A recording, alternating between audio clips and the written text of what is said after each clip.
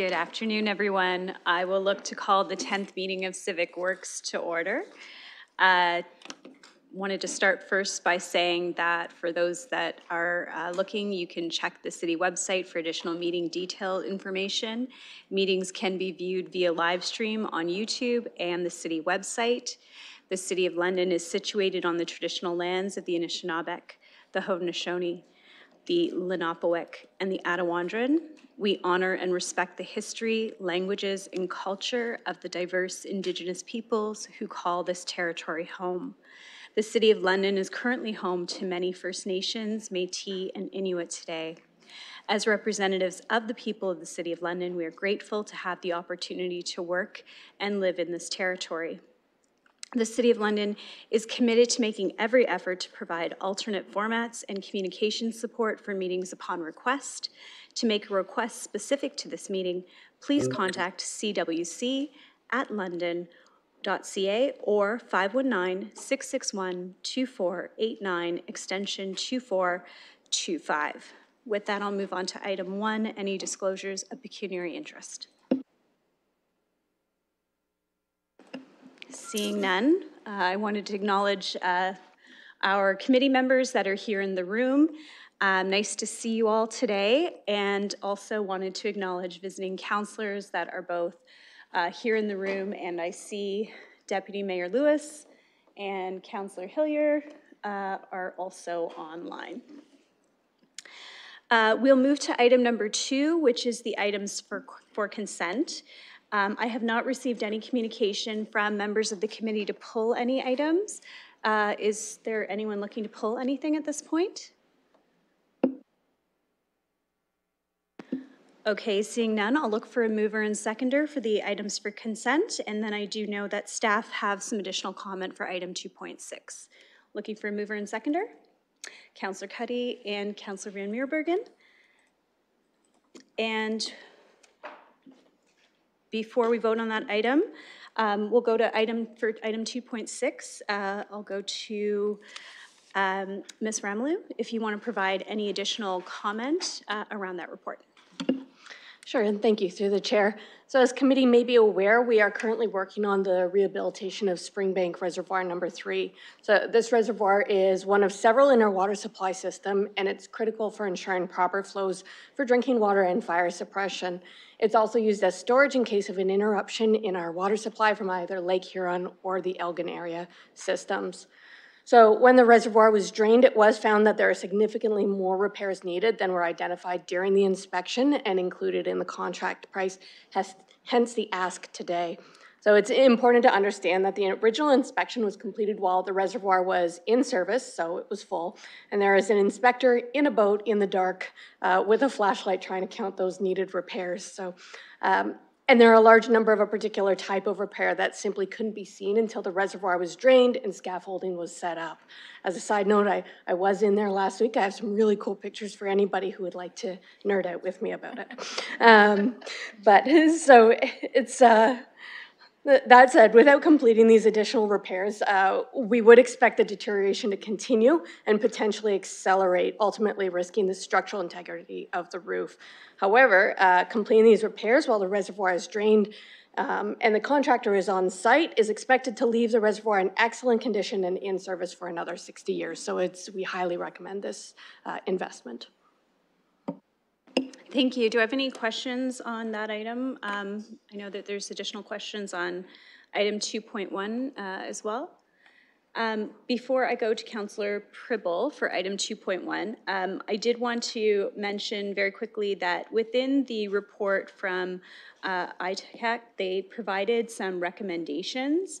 And there was going to be further conversation with them as those recommendations, as my understanding, need to be approved by the whole committee. So there's an opportunity for staff to have a follow-up discussion as there's some challenges within those recommendations that would need to be sorted out before they come forward. But I will go to Councillor Pribble on item 2.1. Thank you, and through the chair to the staff. I just noticed when I was reading through the reports, the ICAG, the recommendation for Dundas Place is asking the city, why is it closed on a temporary basis or not the permanent ones? And I just want to make sure, I don't know how the correspondence goes between the ICAG and our staff, but I just would want to make sure that we do consult with the businesses there on Dundas Place well in advance. Potentially we try to move this forward, because there are some that this is the only delivery option for them. So I just want to make sure that we do it well in advance. I don't know if the staff has any comment. I would appreciate it. Thank you. Ms. Dan?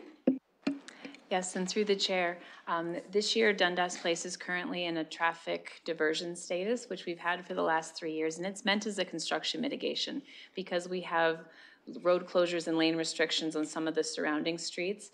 What it prevents is people using Dundas Place as a cut-through for cut-through traffic. It makes it a safer environment for some of the patio activity and activations that happen. It also is a key cycling spine through our core. So for this year, it is really still a temporary construction mitigation that's in place. There is a review that's underway that I understand should be done near the end of the year that's looking at options for whether that's something to continue in the future or if there's other ways to be able to activate the Dundas Place stretch, and businesses in that area will be consulted through that process. Thank you. Follow-up, Councillor? No more follow-up. Thank you. Okay, thank you. Are there any comments, any further comments or questions on the consent items in front of us? Okay, seeing none, we'll open the vote.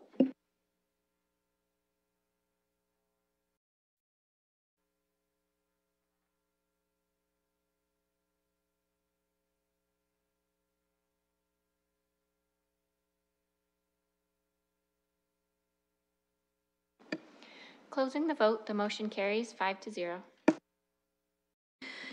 Thank you. With that, we'll look to move on to item number 3, scheduled items, and item 3.1, which is the Blackfriars Bridge, the long-term use.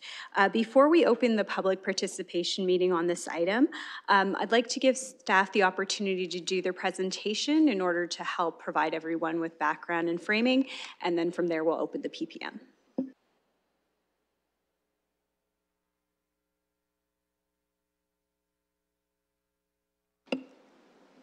Mr. Dales? Thanks.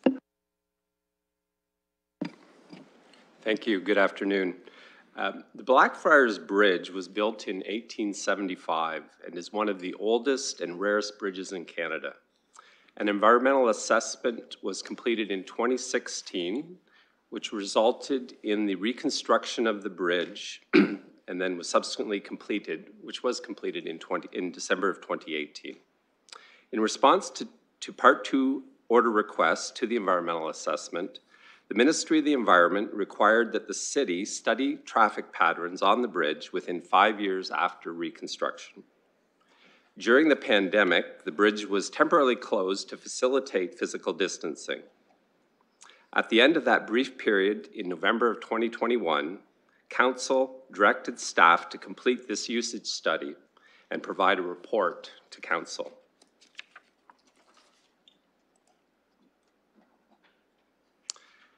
The bridge serves multiple functions and is a cherished heritage feature and a neighborhood landmark. The current layout was determined through the environmental assessment process and based on consultation at that time.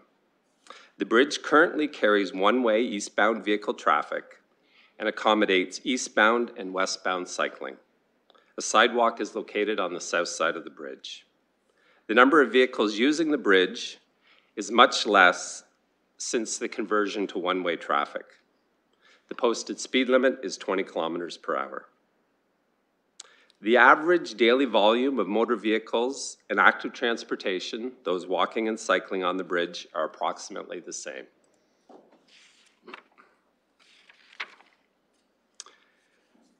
The details of a traffic report completed by Dillon Consultant are available on the project webpage. In summary, the bridge accommodates all users reasonably based upon current volumes.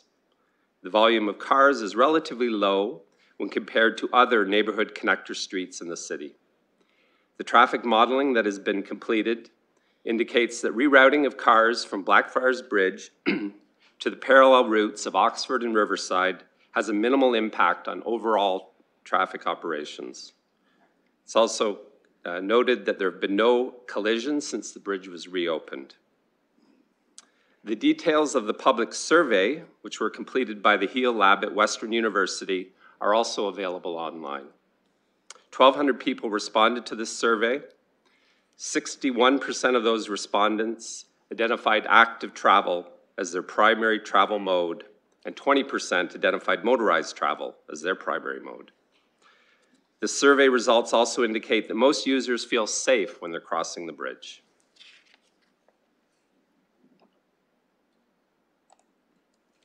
Three options were developed for evaluation and consideration by Council.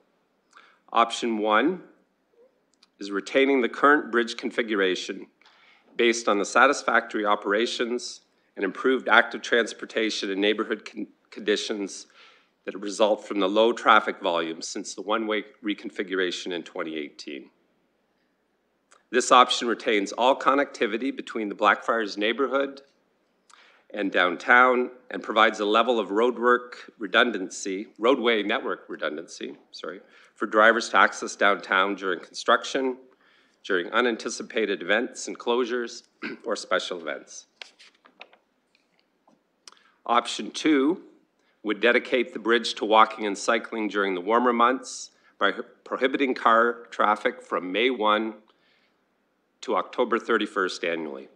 This timing aligns with increased use of active transportation on the TVP and in nearby parks. Option 3 would dedicate the bridge to walking and cycling for the entire year by extending the motor vehicle prohibition to a permanent year-round condition.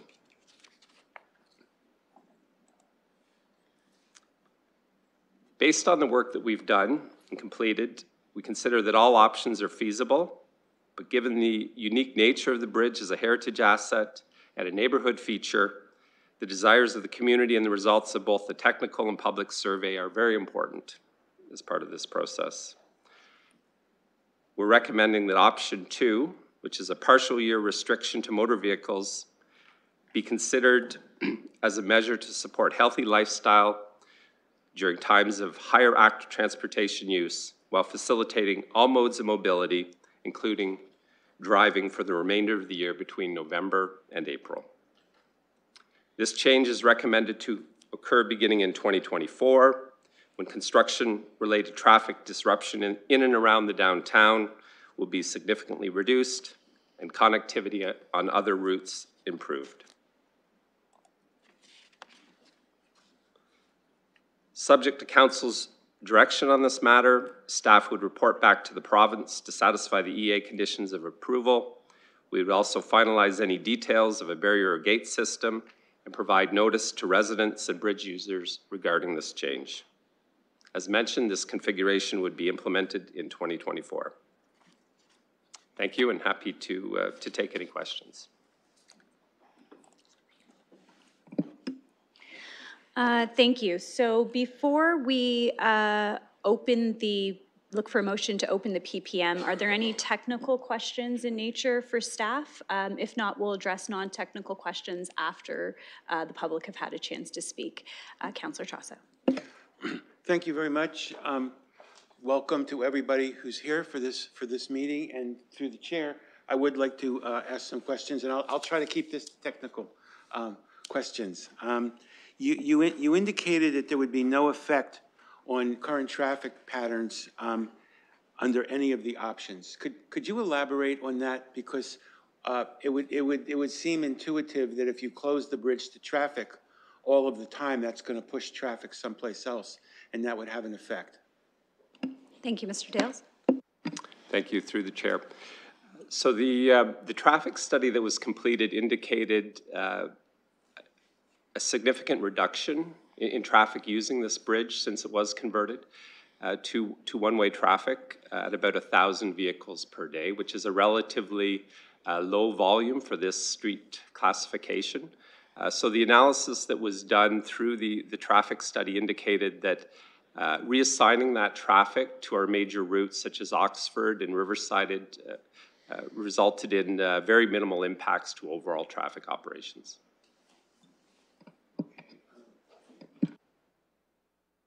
Thank you. That's helpful.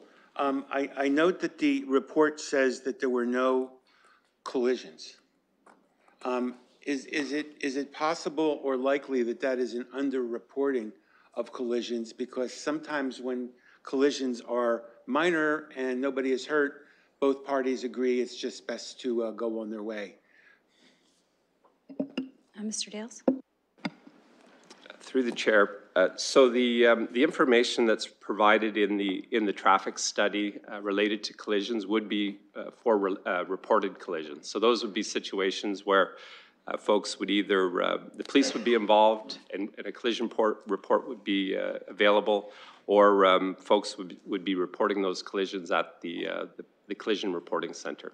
So it does raise a good point in terms of there may be unreported collisions that aren't reflected, but that's typical of our reviews in terms of using information that is available from those sources. Thank you. Follow-up, Counselor? Yes, also through the chair. We have no way of knowing about near collisions where there were possibly skid marks and maybe somebody swerved, but there was no contact. Is that correct? Mr. Dales? That's correct. So we certainly don't speculate in terms of near misses or collisions as part of this analysis. So this is the work that's been done. The data that's been collected is based on collision reports that would be completed by the police.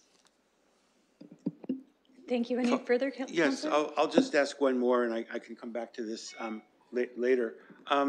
In terms of the recommendation to allow vehicles during the winter months, did the study make any attempt to consider the phenomenon of winterized bicycling and how that is growing in London? Were any questions asked about winterized biking? Were vendors, bicycle shops asked about the prevalence of studs on wheels? Was any attempt made to sort that out? Mr. Dales? Through the chair. As part of the public survey, there was a question related to seasonal use of the bridge, but not specific to the type of vehicle or type of cycling activity that may occur during the winter months. So in general, yes, there was a seasonal related use question, but not specific to that type of vehicle or other device that may be used. And it would be correct to say that the survey itself made no attempt to measure that. Go ahead. Through the chair. Yes, that's correct. That was not part of the review that was undertaken. Thank you. I have Counselor Cuddy before we look for a motion to open the PPM. Thank you, and through you, Chair. I have a couple of technical questions. Number one, and this through the staff. Did your study explore whether or not there would be any more than 140 bikes, cyclists across the bridge daily if the traffic were eliminated? Mr. Dales?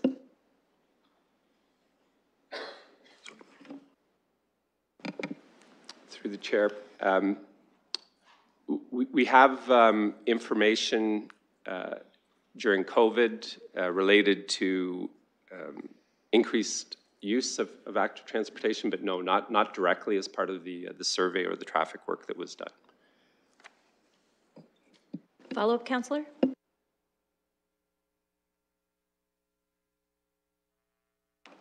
Yes, thank you. I do have a follow-up. Thank you. The other question I have on a technical nature is the bridge, is 100, well, it was built in the 1780s, you mentioned, but ostensibly it's at a cost of $8 million. It's a rebuilt bridge, right? It's a new bridge. Yeah, so it is a new bridge. So there's no danger of the traffic that we have on now, 1,000 cars a day, doing any damage to the bridge. No, I didn't think so. And thank you, Chair. And I just have one question about, to my colleague's question about collisions on the bridge. The speed limit is 20 miles an hour. I can actually run faster than most cars that travel on that bridge. In fact, I probably do. So I don't think there's a lot of collisions on that bridge. Thank you. Thank you, and Counselor, just a reminder to keep the comments through the chair, please, and not directed to other counselors. Thank you. Okay, so what we'll do now is I'll look, oh, sorry, Counselor Van Meergen, go ahead.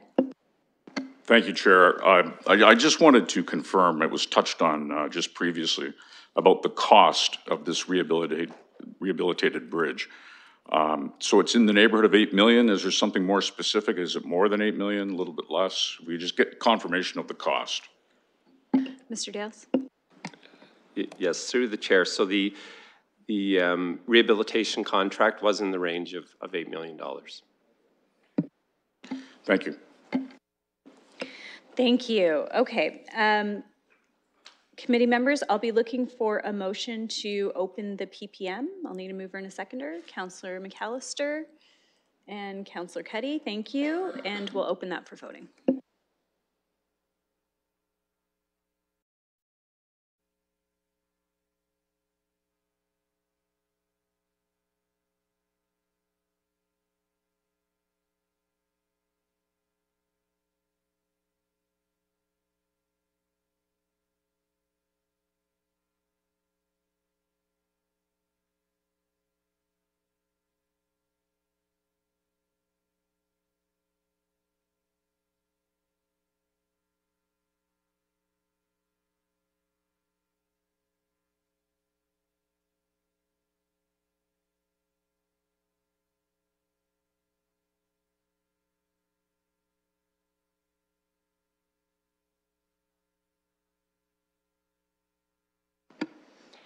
Closing the vote, the motion carries 4-1. Thank you. Okay, with that, we'll look for speakers for the PPM. We do have some folks online as well as people here in the gallery, and thank you to all of those that are attending and participating today. What I'll do is I'll start with someone in the gallery first. What I'll ask is that you state your name. You'll have 5 minutes, and again, thank you for being here, and then I'll move to someone online and back and forth until we've completed the list of speakers. Please go ahead. And oh, I will be timing as well. Thank you. Please go ahead. Hi, my name is Lawrence Durham. I frequently use the Blackfriars Bridge by bicycle, including in the wintertime, just so you know. I feel that Blackfriars Bridge is a treasure we just don't want to lose. I'd like to propose that council choose option 3 and ban all cars on the bridge. And that may seem extreme, but there's scientific reasoning to support this, and I'll explain that in a minute. We all know the bridge is very special. And if any other bridge in all of London currently carrying car traffic needed replacement, no one would mind if that bridge was replaced with a newer, more modern one, especially if it was bigger and wider. But we know with the Blackfriars Bridge, that's not the case. When they restored it in 2018, it was rebuilt, and looks exactly the same as it did the first time. And that's because everybody wants it that way. The bridge has been photographed endlessly, and it's come to represent London. And apparently the province agrees too, because they've designated the bridge as an historic structure as part of the Ontario Heritage Act. So when the bridge was built in 1875, it was designed to carry horses, buggies, and people, not cars. Motor vehicle traffic came later, and that's what caused so much damage, and that's why we needed to repair it in 2018. So why would we even think of letting bridge-destroying motor vehicle traffic back on the bridge when we know that it was the main cause of its more rapid deterioration the first time around? Now, I'm just going to talk a little bit about the science behind road surface destruction. I'm going to give you some numbers. Since the average car weighs about 4,000 pounds and the average cyclist weighs about 200 pounds, we know that the car is about 20 times heavier than the bicycle. The question is, does that mean that the car causes 20 times more damage to the road than the bicycle? And the answer is no, it's way worse than that. According to scientists who study this sort of thing, it would take 160,000 bicycle trips to cause as much damage to the road surface as a single car driving down the same road just once. Why is that? It's because the load on the road from a bicycle is way less than the axle weight of the car. And there's something called the fourth power law, and it says that the stress to the road is 20 times, but to the power of 4, which means 20 times 20 times 20 times 20 is 160,000 times more damage of a car versus a bike. This is kind of crazy. So we know that from the Dillon report that eastbound traffic is about 1,000 cars per day. That causes a lot of damage, of course, to the bridge. Bicycles, not so much. Or people, even less. These numbers are astounding, so we can see that with no cars on the bridge will last much, much longer. If we want to save the bridge, we can't afford to have bridge-destroying cars anywhere near this structure. And if electric vehicles, they weigh even more than the current cars. So unless we want to go through the same thing we did in 2018, I think we should keep the cars off the bridge. According to the Dillon report, the car traffic has increased 65% since 2013. Obviously, vehicles have found a way to get around the bridge for 7 years, and they can continue to do that. We know it's a little bit inconvenient, but hey, we're saving the bridge. It's worth it. So now's our chance to reduce car traffic to zero, save the bridge. We've seen the math. We know what'll happen to the bridge if we leave cars on for continually. It'll destroy it. Is driver convenience really worth destroying the bridge we all love? Cars don't belong on the bridge. It was never designed for them. It's delicate. In the Wikipedia says about this particular bridge, bowstring bridges are one of the rarest types of truss bridges, which your staff member mentioned, and it's most of them date to the 1870s. They fell out of favor due to their limited weight they could support, which is my point. Any bowstring truss bridge that survives today is a miracle. This is how they describe it. Truss bridges are always delicate structures, but bowstring trusses are even more so. So option 3 is the best option to save the bridge. It is also aligned with the city's official plan, which says, in direction number 8 of the London Plan, make wise planning decisions. So we urge you to do just that. Vote for option 3. Make a wise planning decision. Thank you. Thank you, Mr. Durham. We'll go to a speaker online next. I'll go to Dorothea Gucciardo, sorry. I hope I pronounced that correctly. Hi there, can you hear me? Yes, we can hear you. Thank you. Yeah, sorry, I'm traveling at the moment. I appreciate the opportunity to be able to come in digitally, especially since I wasn't able to be in the city for the meeting. Thank you to the councillors, and thank you to the councillor who gave the presentation on the history of the bridge. It was really useful and I think impactful, especially noting the historical significance of this bridge, as the previous commentator also mentioned. You know, in a time of climate emergency, it seems frankly outrageous to me that we're even considering keeping the bridge open to vehicles. So I'd like to show my support for council choosing option 3 to close the bridge to vehicles year-round. As it's been noted, it's a historically significant structure, one that was designed and built for modes of transport that did not include cars. And so keeping it closed to vehicles allows for more and safer active transport options along the TVP, which is also one of the gems of London, Ontario. And so council, I think, should be supporting means for Londoners to choose methods of transport that don't involve using the automobile, and closing the Blackfriars Bridge to vehicles will enable that option. Further, in terms of transport in the wintertime, I do cycle in the winter as well. I would cycle a lot more if there were safer options to do so, and closing the Blackfriars Bridge is definitely one of those options. Thank you so much for giving me the time to speak today. Thank you very much, Ms. Gucciardo. Now we'll go back to the gallery. Please state your name, and you have 5 minutes, and thanks for being here. My name is Kevin Bice. I'm a cyclist, a pedestrian, and a car owner. I'm an artist, which is valid because I've painted and drawn the bridge many, many times. More importantly, I'm a Blackfriars resident. And for that reason, and for all the above reasons, I support option 1, which is keeping the bridge the way it is. First of all, we need the bridge. Those of us who live in Blackfriars have a limited number of ways of getting out of our neighborhood. And in heavy traffic times at rush hour in the morning, using Oxford Street or using Riverside Drive is very difficult. Being able to cross Blackfriars Bridge is extremely convenient, and for that reason I support that. Dillon also noted that the bridge was needed as what they called a redundancy when work is being done on other ways across the river. Secondly, closing the bridge to cars means that the bridge is less traveled, which some might argue is a good thing.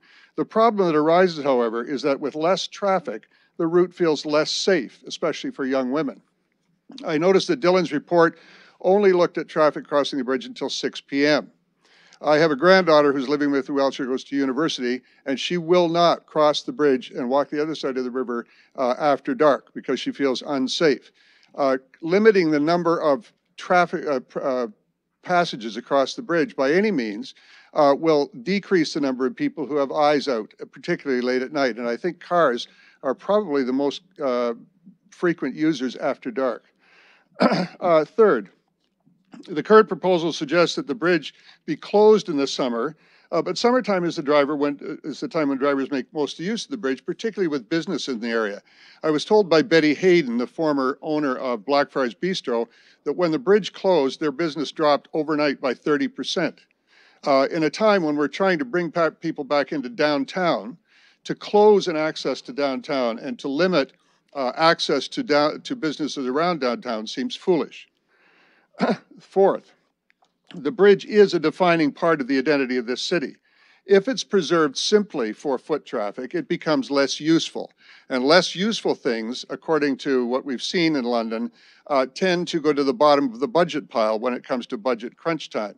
Look at the former art gallery and library on Queens Ave, which has been sitting empty for many years. Outside, it looks fine. Inside, it's falling apart. Things like Eldon House, which are used frequently for a lot of things, are much more likelihood of staying there for a long period of time. Fourth, the current division of space allotted on the bridge for pedestrians, cars, and bicycles is good. And to my knowledge, and it was supported by Dylan's report, no accidents have occurred since it was reopened. Councillor Trasso speculated about what might happen if there were accidents, but the result, of course, is there has not been any recorded. So speculating about accidents or near accidents seems foolish to me. One of the things that I noticed was that in the report, the number of transgressions of the speed limit, for example, by cars was 1. The number of transgressions by pedestrians and bike users was many more, riding the wrong direction, riding in the wrong lane, etc. I've been given the finger for traveling across the bridge in my car in the designated lane by a pedestrian who was walking in the bike lane. Sixth, those who consider that cars are dangerous to pedestrians and bicycles on the bridge ignore the new threat from battery-powered scooters, bicycles, and other non-car travel options. I live right along the river, along the bike path, and the speed at which so-called cycles go down there is extremely dangerous to a lot of us, and I've nearly been hit a number of times. I noticed in Dylan's report that if the bridge was converted to solely pedestrian and bicycle use, that the actual weight ratio of using the bridge would have to be increased because pedestrian load limit is higher than when cars are its mixed use. That would involve more budget items, would involve closing the street permanently and making other alterations to the bridge. Finally, the question that's being asked has been put to Londoners at least twice before, and those of us in Blackfriars who are most immediately affected by this proposal or these proposals are getting a little tired of coming to meetings and listening to yet another question being asked the same way. So thank you for your time. Thank you, Mr. Bice. We will go to Ramsey Andrew who's online, and then we'll go to the gentleman at the top microphone, and then to Mr. Wallace, and then back online. So I will go to Ramsey. Thank you. Andrew, thank you so much for joining us online today, and you have 5 minutes. Thank you. Thank you very much for the time today, and I really appreciate all the comments that were made today. I think either decision by council members today is a hard one. All options sound very great. I'm here to just provide some comments from my perspective here. So I'm a recent graduate from the IB MBA school here at Western University. And over the past year, I've had the chance to experience the bridge both as a local resident and pedestrian, as well as a motorist who's used the bridge quite often as a mode for getting back home with my car. So I have a few comments just to kind of add to the conversation and just, some questions for council members and people to think about. I guess the first is a bit of a side question, and hopefully maybe a council member later on could mention can answer this. Part of the data that was gathered was around the survey disseminated to locals, and it had some pretty striking results to speak. And the question around that is, how was that survey disseminated? As someone who lives in the neighborhood, just as a bit of an anecdote, I did not receive it, or I didn't know how to access that survey over the past year. That being said, here are some of the comments, and I'd like to sort of bring up here. I know traffic is something that was observed, and there's a lot of data as part of Dylan's report in terms of making this decision. And I think there's something to be considered here, especially. And I know there's a lot of, it's not easy to get data on the what ifs, but to provide from my experience here, the traffic on Oxford and Warncliffe is pretty brutal at times. Many years ago, city planners in London decided that having a train go through the middle of the city was a great idea. And I know that's a bit of a running joke within the city. But for anyone who's driven home during rush hour traffic in that intersection knows how bad the traffic can back up from downtown to all the way to Warncliffe. Something that should take a less than 10-minute drive becomes 20 to 30 to 40 minutes at times. What this bridge does is it provides, very, very needed traffic relief in that for the people trying to get back to the downtown core who live there, right? There aren't many options to get back home by vehicle. And I appreciate the comment by someone made earlier that, we should be, especially during thinking of climate change, should be getting more cars off the road. And I totally understand and appreciate it. But for those who don't have that option currently, there aren't very many ways to get back to downtown core aside from taking the tunnel under the Talbot Bridge there, where it's a one-lane road, or going through Richmond. And then finally, there's this Blackfriars Bridge option, which is a one-way traffic back to the downtown core.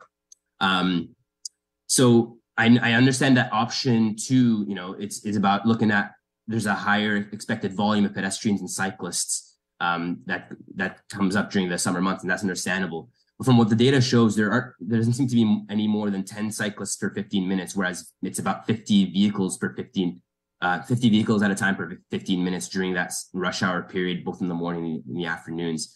And understand that there's limited to no accidents according to the reports. And yes, there may be some that were unreported. I can appreciate that. But whereas in big cities, when we think about expanding the volume or the capacity for a given mode of transportation, whether that's cycling, pedestrians, and so on, we think about, one way we look at it is volume, right? Is there enough biking volume or pedestrian volume that, we need to create more capacity? The data doesn't seem to really indicate that, in my opinion. And as someone who really enjoys using it as a pedestrian, there hasn't been times that, especially since there's a separation, there hasn't been times where I have felt unsafe because of a vehicle driving through it. And I know that's just an anecdote there. But I think, what might be worth considering, and I don't know if that was something I missed in the report, is if bike safety is the primary issue there, and that's kind of what we're looking at in terms of these 3 options, where safety posts or boulders considered to be added to separate where the paint is for the bike lanes from the vehicles. Because that could be kind of what the main primary focus is. So again, many questions to be considered here, and I'm just throwing a bunch of comments out, but I think I really urge city council members to consider what's the priority here. Is it really to make sure it's as safe as possible for bikers, pedestrians, and so on? And if that's a priority, then sure, make a decision in that favor. But consider the 15 options. seconds. But consider the options within that to create that safety. But if traffic is something that should be considered, and I urge them to really think about that too, this does provide a really necessary sense of relief for motorists getting back home. Thank you. Thank you. Thanks so much. Okay, we will go to our speaker in the gallery at the top microphone. Please state your name, and you have 5 minutes. Thank you. My name is Jeff Colbert, and I'm in favor of keeping one-way traffic on the bridge. I want to address an issue that no one seems to be aware of, and that is what happens on the bridge at night when it's closed to traffic. And the answer is there's a lot of gatherings that happen, and there's a lot of parties that start happening. So I think people are unaware of this. It didn't appear in the report. When I talk to counselors, they say, thank you, I was unaware of that. And most people making comments of it don't seem to know this is happening. I live right beside the bridge, so I have a ringside seat. So I'm here to say that there are parties that happen. So what do I mean? I mean loud music, and I mean loud voices. I mean people drinking, climbing up on the bridge. 3 occasions setting off fireworks. So this is happening on the bridge when it was closed. You open the bridge, all this stops because you have whether there are cars coming or not, it's a through road, this stops dead. I would also note that when the bridge is closed to car traffic for an extended period of time, it was getting worse over time. More gatherings, people are cluing in that this is a place they can come to have a bit of a party. There was one group, don't interrupt, buddy. There was one group that started coming once a week, and it was getting worse. Bridge is back open, and it stopped completely. So I just want everybody to be aware of this, and I think, you know, you create a dead end, and I think everybody knows the extreme example in London is probably Broughdale. You create a dead end in the wrong part of town, you get trouble. People gather there. And that's what we don't need, an unrestricted, unsupervised party zone in Blackfriars neighborhood. That's where it's going. So I say nip it in the bud. Don't put this through, and then a few years down the road, council and police and citizens are trying to say, what are we going to do about this? It does happen. I've seen it happen, and I'm asking you to go with option 1. Keep one-way traffic. There's not really a problem as far as I can see. There's no serious problem with things the way they are. There could be a very big problem if it's cut off for traffic for 6 months a year. So I say leave it to one-way traffic. I should add, I'm a green guy. I'm all for the anti-car, getting off of car initiatives. But this is a different issue, and there's something more serious going on. And I just want everybody to be aware of it and take it into consideration. Thanks. Thank you. And that was Mr. Colbert. Did I say that correctly? Colbert, thank you. Okay, just a reminder to everyone in the gallery, if you can please refrain from commenting when others are speaking or clapping or cheering. It just creates a better atmosphere for everyone that feels comfortable to speak. I'm going to go to Mr. Wallace, and then I'm going to go to Dr. Labani online, and then back into the gallery, okay?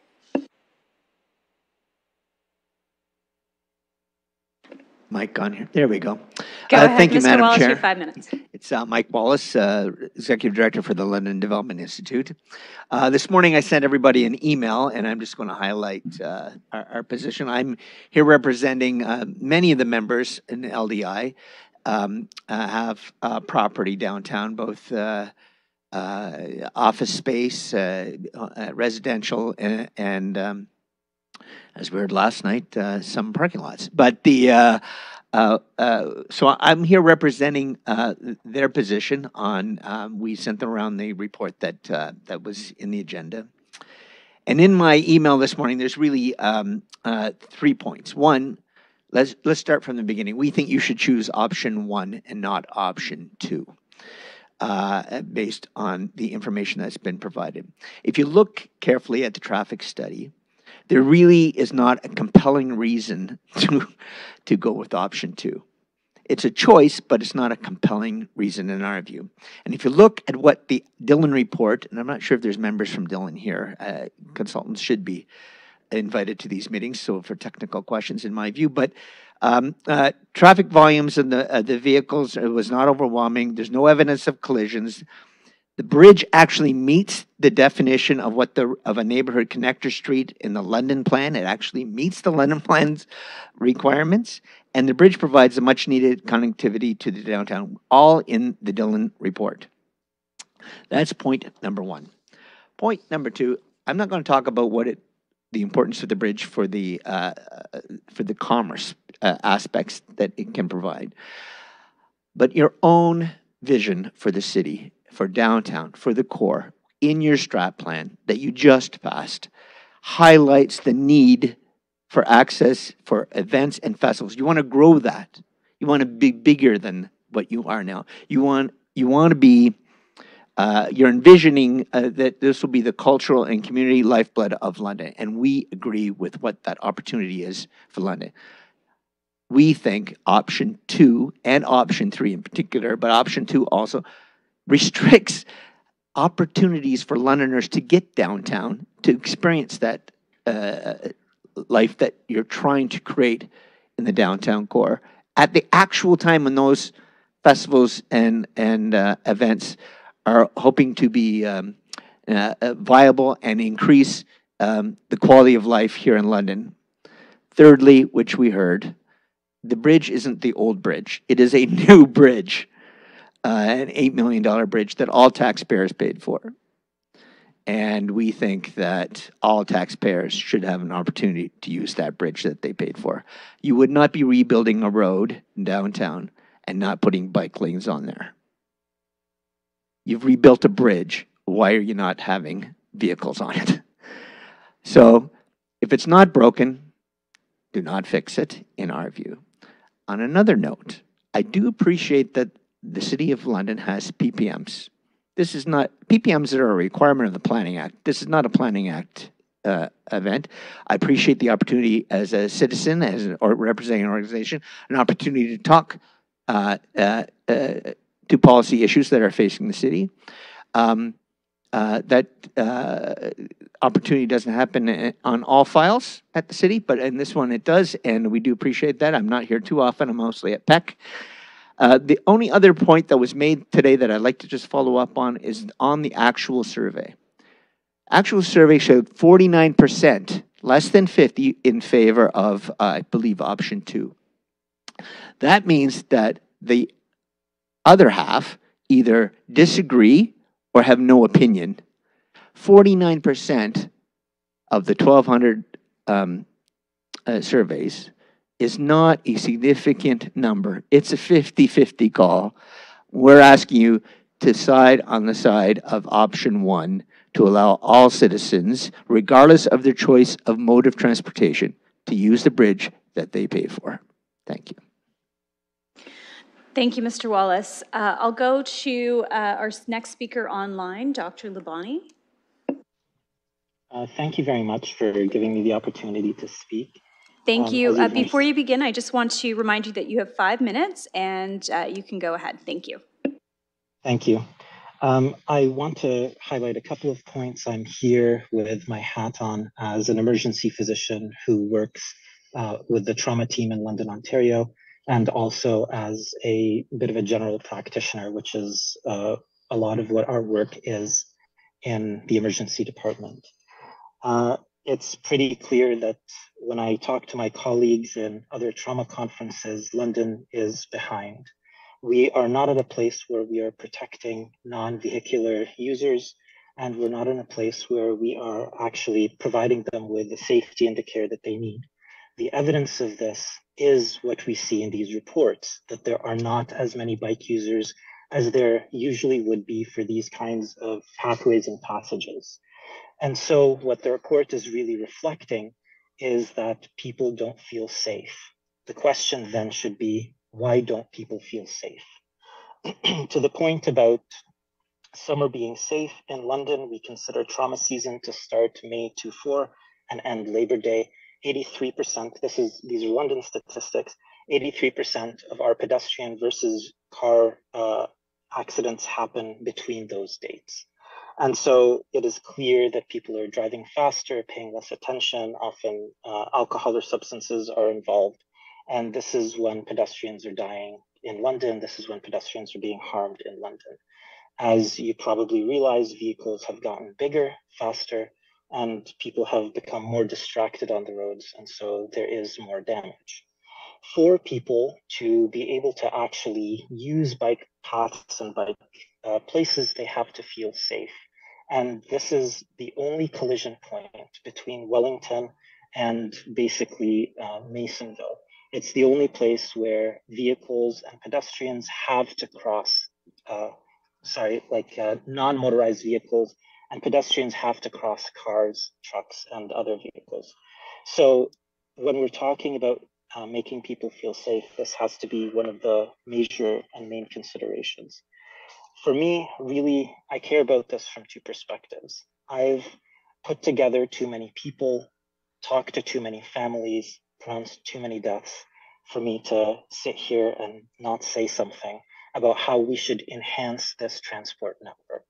even if it is true that there are no collisions on this bridge, that takes away the point that having vehicles on this bridge creates collisions elsewhere because people are not able to use this pathway properly, because people do not feel safe in this pathway. In terms of the speeds, yes, of course, I really very much support lower speed limits and I'm happy for them. However, the counselor who mentioned that he can run faster than a car very likely does not weigh as much as a car, despite how much brass he might be carrying. So it is simply not true to compare the two, a person running and a vehicle of any kind, which are weighing more and more, especially as we get into electric vehicles. As for the other hat that I wear, a public health hat, I tell my patients to try to get outside, to walk, to do things. And very often they say to me, but how? But where? Social interactions, which have been one of the biggest victims of the last few years, have been something that have been moving outside, and people are trying to find safe places to go outside. And the gentleman who spoke, I think 2 people before me, observed that there are more social interactions right now, that more people are using outdoor public spaces to do outdoor public things. And so in terms of that, that seems to me to be a victory, an exact confirmation of the fact that when you create spaces that are safe for people, people will use them, including for social activity. Downtown is in trouble, not because it has too much pedestrianization, not because it has too much active transport, but because these things have been neglected. Maybe it's time for the business interests in the community to look at things that have worked in other communities and other cities. 30 seconds. I mentioned what I'm in other conferences that people mentioned their cities have it much better. The people from Europe just laugh at us. They seem to have figured this out, and we should look to their example. Thank you. Thank you. I will move back to our speakers in the gallery, and I'll go to the gentleman at the lower mic first, and then I'll go to Ms. Lowen Nair at the top mic. Yeah, my name is Jamie Harris. I'm a car driver and a pedestrian. I'm not a bicyclist. One thing I would like to mention off the top is the fact that the exit from the bridge directly crosses the Thames Valley Parkway. And I have witnessed and I have experienced numerous occasions that despite the lights being on, I have seen people almost hit. I have been almost hit going across there. That type of activity, I think, needs to be recognized as a product of car use. But my main concern is the fact I grew up underneath this bridge as much as I ever grew up. And so I'm deeply attached to it, and I'm whether it's been reconditioned and so on, it's still the same old bridge as far as I'm concerned. And I think it's a heritage piece that needs to be preserved. And I think all the options, with the exception of option 3, do not lend themselves to the preservation of this structure. It's fine to say that we have speed limits on this bridge. Possibly there are even weight limits. But from my personal, and this is anecdotal, I don't sit there on a chair measuring with a radar gun, but I know the majority of cars that go across that bridge are going more than 20 clicks. And it troubles me every time I see it, and I make my feelings known from time to time to the drivers. Beyond that, I see vehicles other than cars using this bridge. I've seen perlator trucks go across that bridge. I've seen CAA tow trucks go across that bridge, etc. These are and huge monster pickup trucks that, as far as I'm concerned, should not even be allowed in the city go across that bridge, and they are archetypical destructors of this bridge. As far as option 2 is concerned, I think it's a bit of a red herring. I think that cars going across the bridge in the winter time will do more damage than the cars going across the bridge in the summertime. The bridge structure is more brittle in the winter, and cars are carrying salt. And salt is the worst offender as far as infrastructure is concerned, aside from compression and so on and so forth. And if you want to have this bridge rot away, just have salt-dripping vehicles go across it in the winter, and it will rot away once again. Anyway, that's all I have to say. Thank you very much. Thank you. I'll go to Ms. Lowen Nair at the back mic, and then if anyone else is looking to speak, please make your way to the microphones. You can use any of the mics that are available. Please go ahead. You have 5 minutes. Hi, thank you. Yes, I'm Andrea Lowen Nair, and for those of you who don't know much about me, we own 2 businesses, one in Old North and one in Old South. And we have made the family decision to reduce our carbon emissions as much as possible. So we've actually gone down to 1 vehicle for all 4 of us, 2 teenagers, my husband and I, and we're trying to make that work. So because my one business is in Old South, I'm on the TVP 6 to 12 times per day. And half of those times, I have a child, a teenager behind me because I have a cargo bike. So I'm taking somebody, there are 2 of us on 1 bike. And we had the fun that my youngest son is a performer. He was in Elf at the Grand Theater, and so I was taking him to the Grand Theater 4 times per day, all through that run. That was November and December on the bike. So that was in the months that you're considering closing it. So having read the study and also the community, the Climate Environment Action Plan, and I know that the goals are not being reached for the CEAP. And I know that that's probably very discouraging to you. In deciding what to do with the bridge, it's not just looking at the survey and thinking about the word compelling, which has been used a few times. It's understanding for the next 20 to 40 years, decisions that you make now, how will impact the flow of people in your city.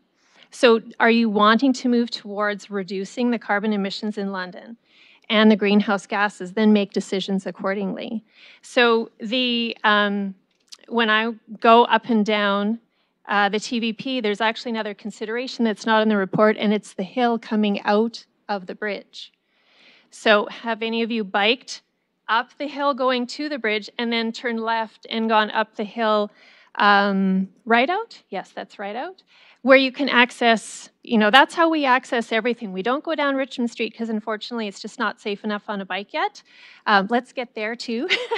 That's another meeting. But anyway, so we get to Richmond and my son gets to Central by using the TVP, turning left and going up right out at the bridge.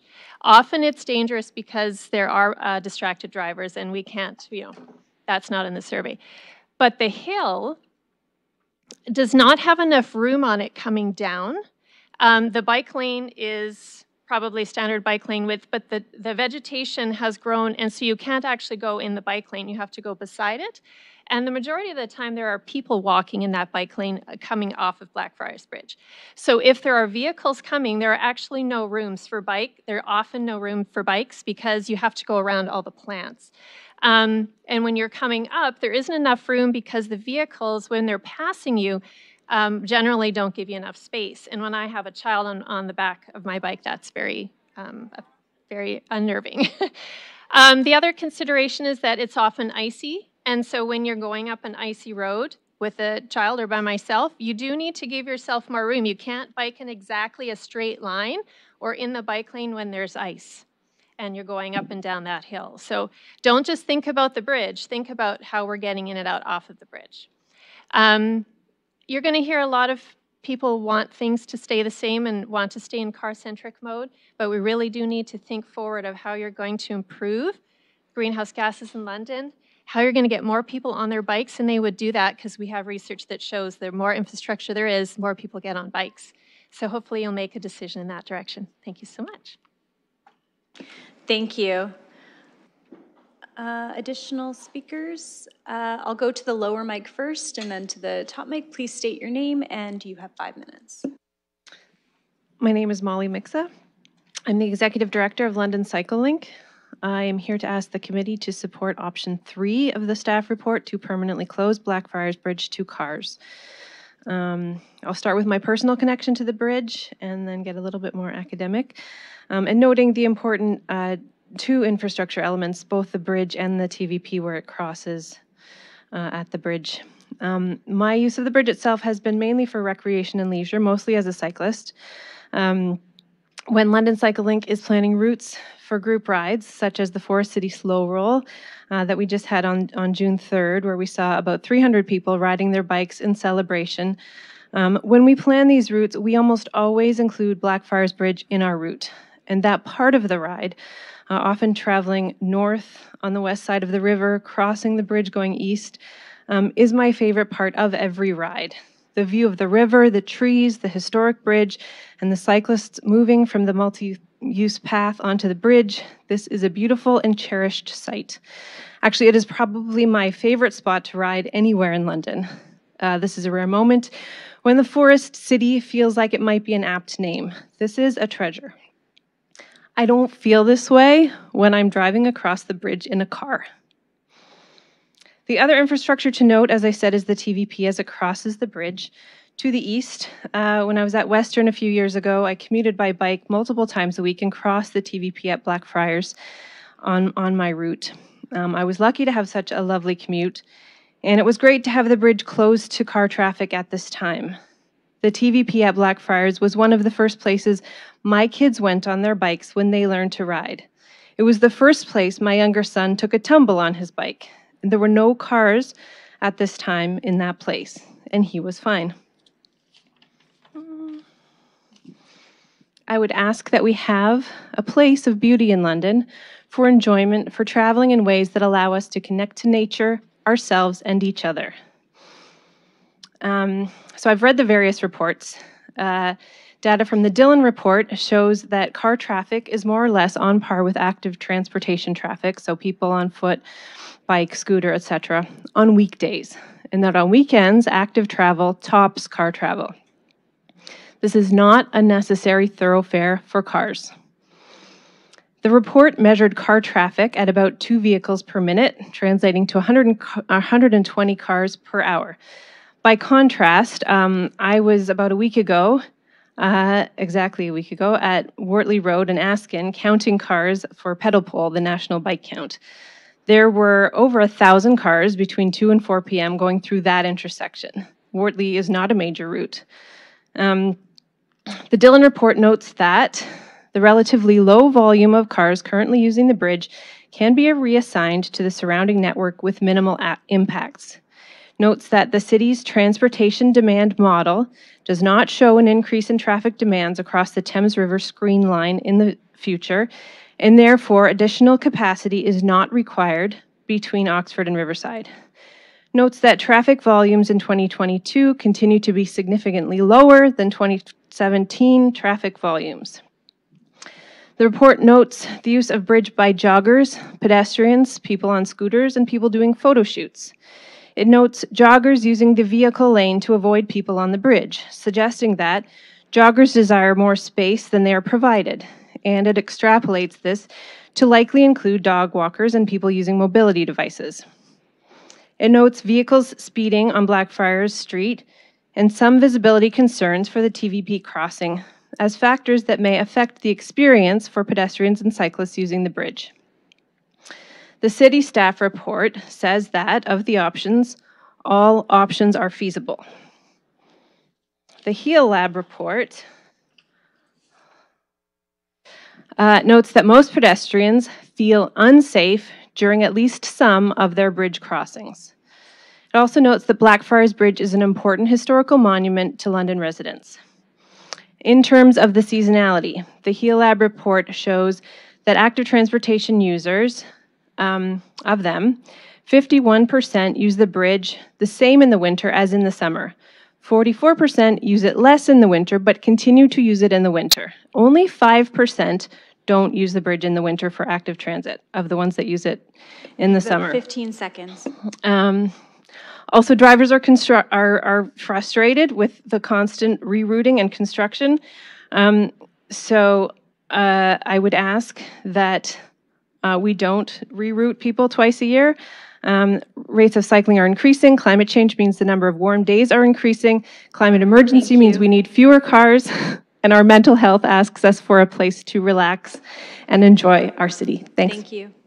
Okay, we'll go to the speaker at the back microphone, please. Hi. If you could state your name and then you have 5 minutes. My name is Jennifer Nechtel, and I'm just speaking for myself and my partner, Andy Scheibner.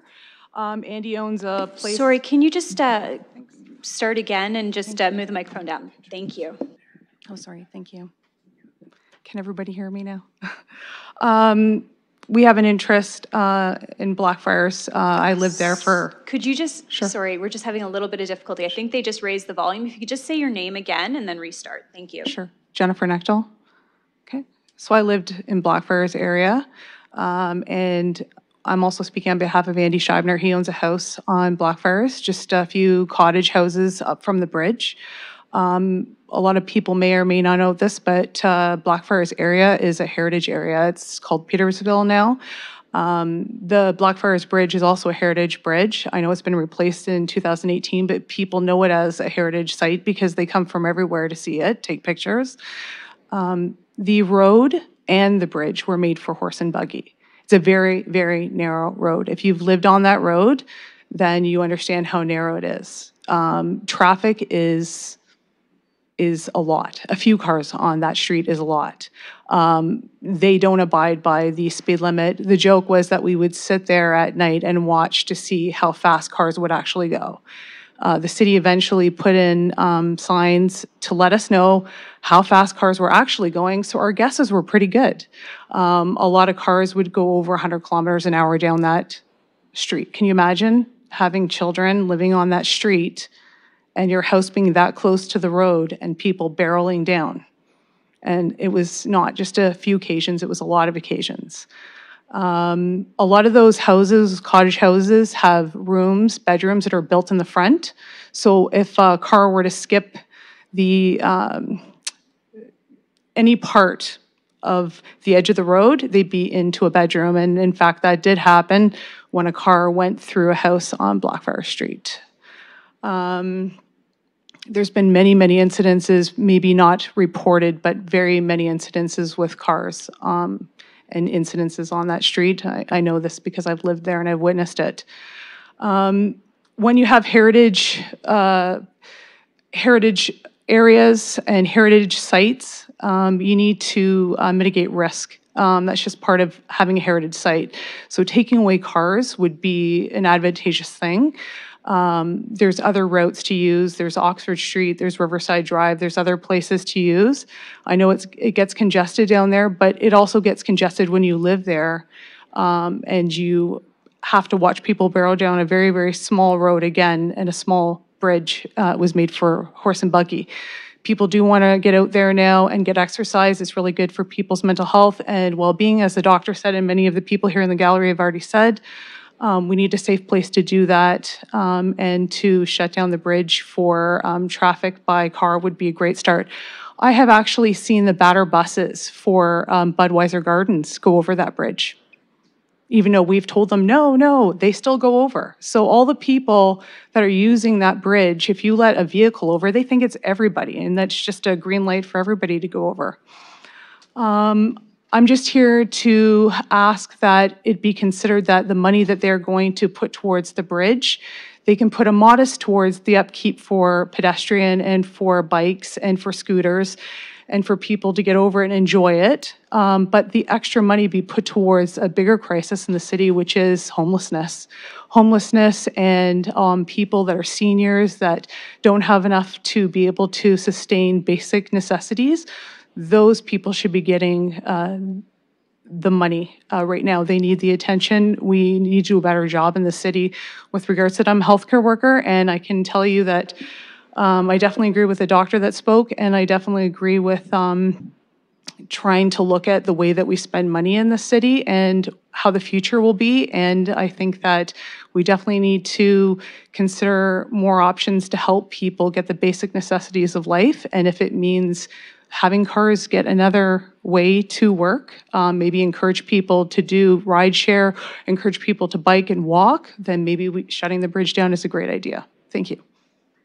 Thank you.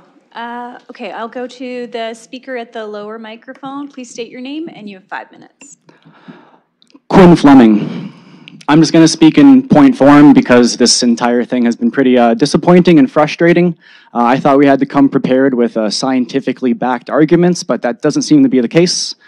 So in terms of safety and statistics, because I'm trained in math as well, in terms of reporting data, I got assaulted walking out of my apartment, right? There's a meth dealer in my apartment that I got assaulted from, and their like community coming in and about. Like, I didn't report that. I had to come here, right? So I've been hit multiple times by cars crossing Blackfriar Bridge as a pedestrian. I don't call the cops. Because we've given up on the cops, right? So for the city, the staff member to say that they don't consider that in reporting is statistical negligence, and that's just disappointing. So we need active transportation in the city. We need individuals that can't afford cars to get around the city. People that can't afford cars, because when you say we need everybody to enjoy the city, that means it needs to be safe for pedestrians. People that can't afford cars, like youth and kids, that need to get around and have independence in the city for a better quality of life. The environmental impact, right? I was 6 years old when we talked about the merits of recycling, and now I'm going to repeat 3 times. The country is on fire. The country is on fire. The country's literally on fire, and we're talking about favoring cars, right? Like, I was 6 years old, and it seems like the adults still don't get it, so that's cool. Community connectivity, right? The Thames Valley Parkway is our pride and joy, and we shouldn't be running cars through it. Not only should we be closing down this section, we also need to be closing down this section through Richmond, right, where the entire pathway is caused to a complete close because we have to yield to cars, right? No way, we're dumb, right? And so, like, it's really disappointing to see, like, comments from councillors, like Councillor Cuddy, like, the degradation of bridges rely on weight. The degradation of infrastructure relies on weight. Like, that's such, how can you say a comment when that's such, like, you can YouTube that and learn about how bridges degrade, right? Cars degrade bridges faster than humans. That's math. And, like, yeah, so, like, the fact that you get a vote and I don't is weird.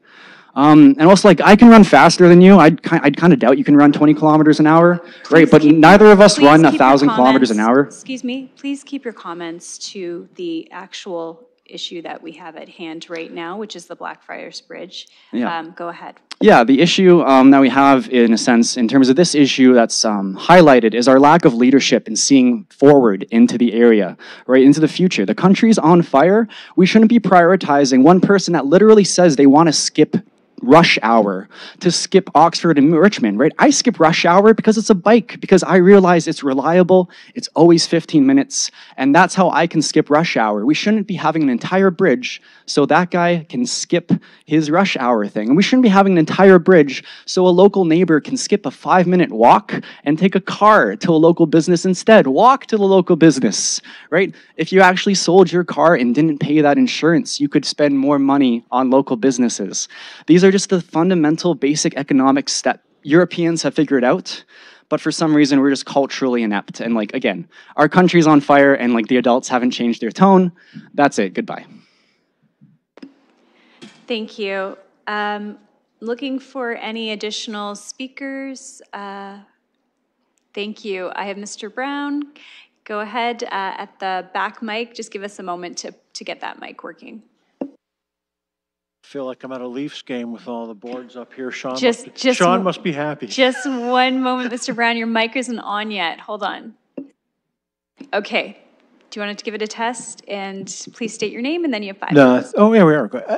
I have one technical question before I add my comments here. Not one point have we talked about the cost difference between leaving the bridge open for vehicular traffic versus closing it to vehicular traffic. I mean, we're not closing the bridge, let's understand. We're closing it to a single mode of transportation. All the other modes will be okay. But there has to be a difference in cost between driving cars over the bridge and bicycles. There's a difference in cost to everything else. And what is this cost difference over the life cycle of the bridge? Because taxpayers are going to have to pay that, and having this discussion without knowing that data is very irresponsible, because that's ultimately, you're the ones in control of the purse, right? Anyhow, my comments as to the issue itself. I'll concede what my friend Jeff has to say. Jeff's a very hardcore environmentalist, and I can guarantee I've knocked on every door in Blackfriars more than anybody in this room. And we talked about this a few years ago. And if that's the overriding concern, then, you know, I'll concede that. If that's what it is, that's what it is. But you've all signed a climate emergency action plan. And if you are going to vote to allow cars over this bridge, every one of you is going to have to look me in the face and tell me how that is in accordance with your climate emergency action plan. Because you can't talk out both sides of your mouth. It's one or the other. I've seen submissions. I read all the submissions. Somebody's sitting here telling me this is good for the environment. If you believe that, I've got a bridge in Brooklyn. You can come see me afterwards. I will sell it to you. Opening a bridge to cars is not good for the environment. I stood here 15 years ago when we were trying to place a moratorium on Tim Hortons. And I had some lawyers standing down there trying to explain to council how a car idling was better for the environment than a car not even on. Very interesting. It seems like we're hearing the same argument again. You know, and one thing we haven't talked about, and I haven't heard it mentioned today, there's a school in this neighborhood. What effect is this going to have on children walking to school or biking to school? Are they going to have to get in a car now as well? Because our future is going to be carless no matter what we decide here. We're just talking a matter of time in this world. All right? And our kids have to walk to school. I live in the core of this city, so I can bike and I can walk if I want. I wouldn't consider driving downtown. That's why I live near downtown. I'm assuming most people probably live in Blackfriars for the same reason. They don't need a shortcut for their car to get downtown. They are very happy to walk. They are very happy to cycle. It is their lifestyle. We know that cycling is a core phenomena in every city in the world. Let's do everything we can to support it in our city, because up till now, we've been failing to do so. And it's time to make a statement that this matters to us. Anyhow, thank you for your time. Thank you. Looking to gallery and online to see if there's any additional speakers. Last call for speakers. Okay, thank you. I'll be looking to members of the committee for a motion to close the PPM.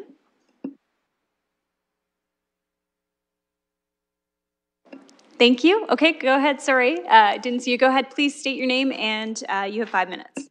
My name is Amy Lee. I have been living near Blackfriars Bridge for 17 years, and I support the option 3 because when you walking, you are very relaxed. It's very easy to be hit by the car when they get into the bridge. I have the experience like that. And I also, that's my opinion. I support the option 3, close the bridge, and so people can walk in safely.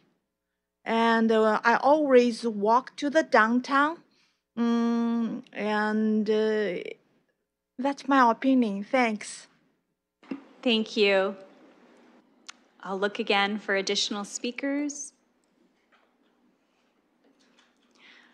Okay, seeing no one at the microphones and no one online, I'll look to committee for a motion to close the PPM. Councillor Van Meerbergen, seconded by Councillor Trosso. And we'll open that for vote.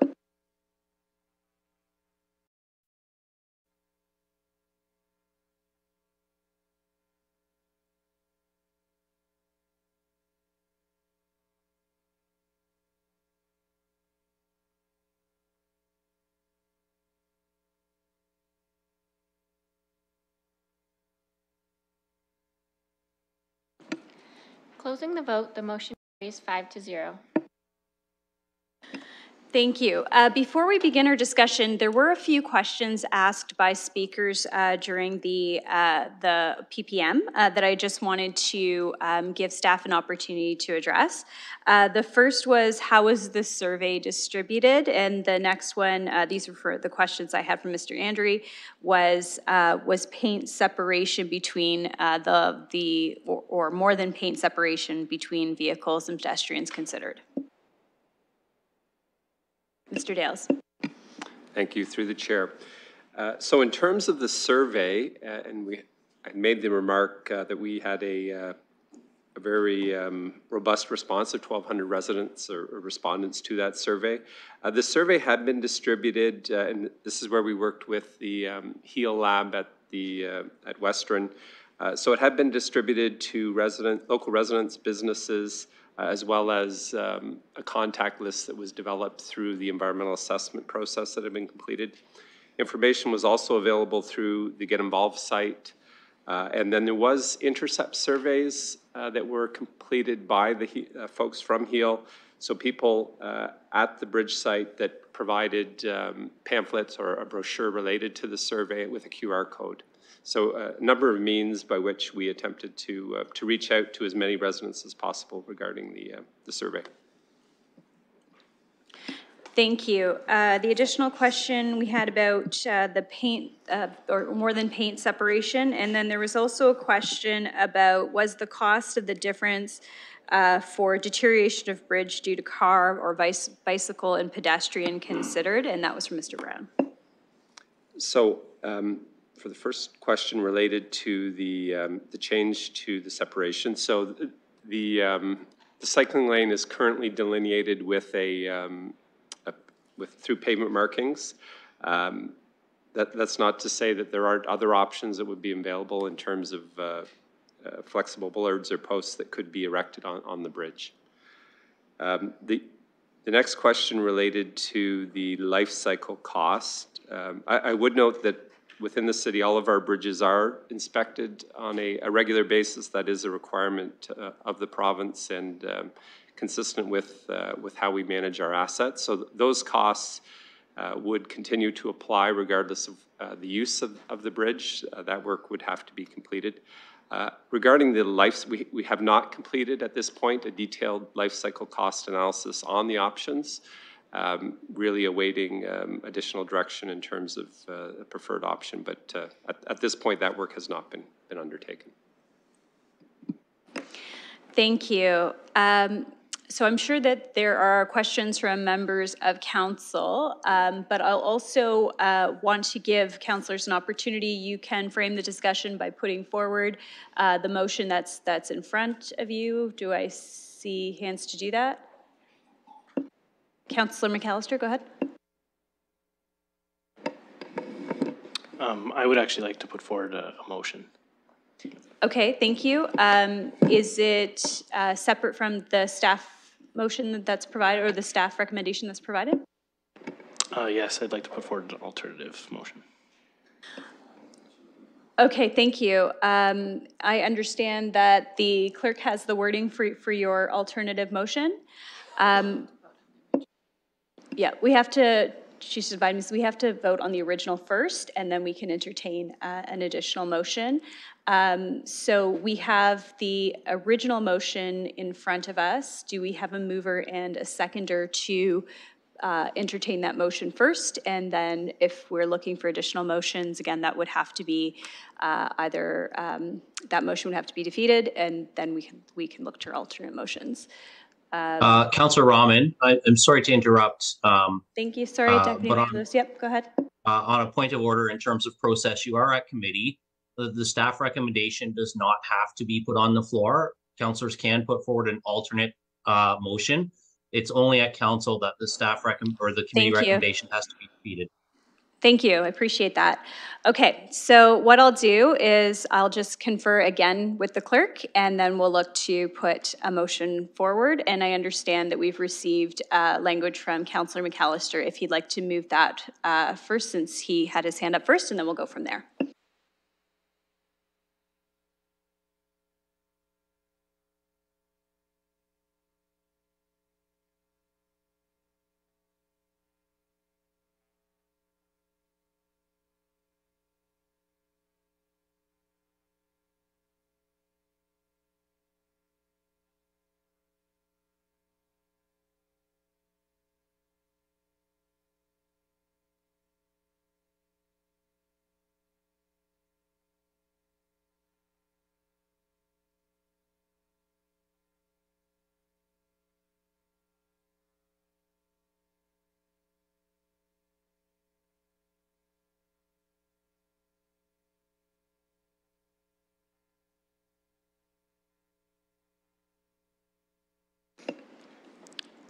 Okay, so we're just waiting for confirmation just on process. We're looking at the fact that the original motion had an A and a B.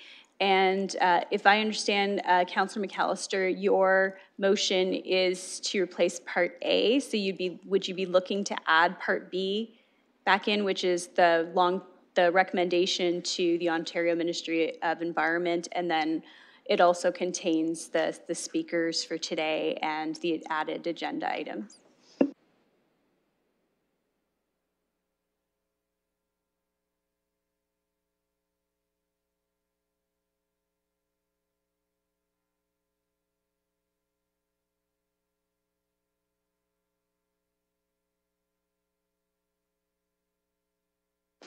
Okay, so we'll just get that loaded into eScribe for the committee, and then also put it on the screen so that others can be able to view it, and then we'd be looking for a seconder.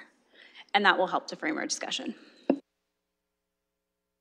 Councillor Van Meerbergen? Yeah, thanks, Chair. I'm just looking for clarification. I had to step out for a minute. So where are we right now? Thank you. So what we're doing is we had a staff recommendation, but we've been informed that we can just put on the motion that Councillor McAllister is proposing. I can have him speak to it once it's loaded in for you so that you can see, and then we'll be looking for if there's a seconder to his motion.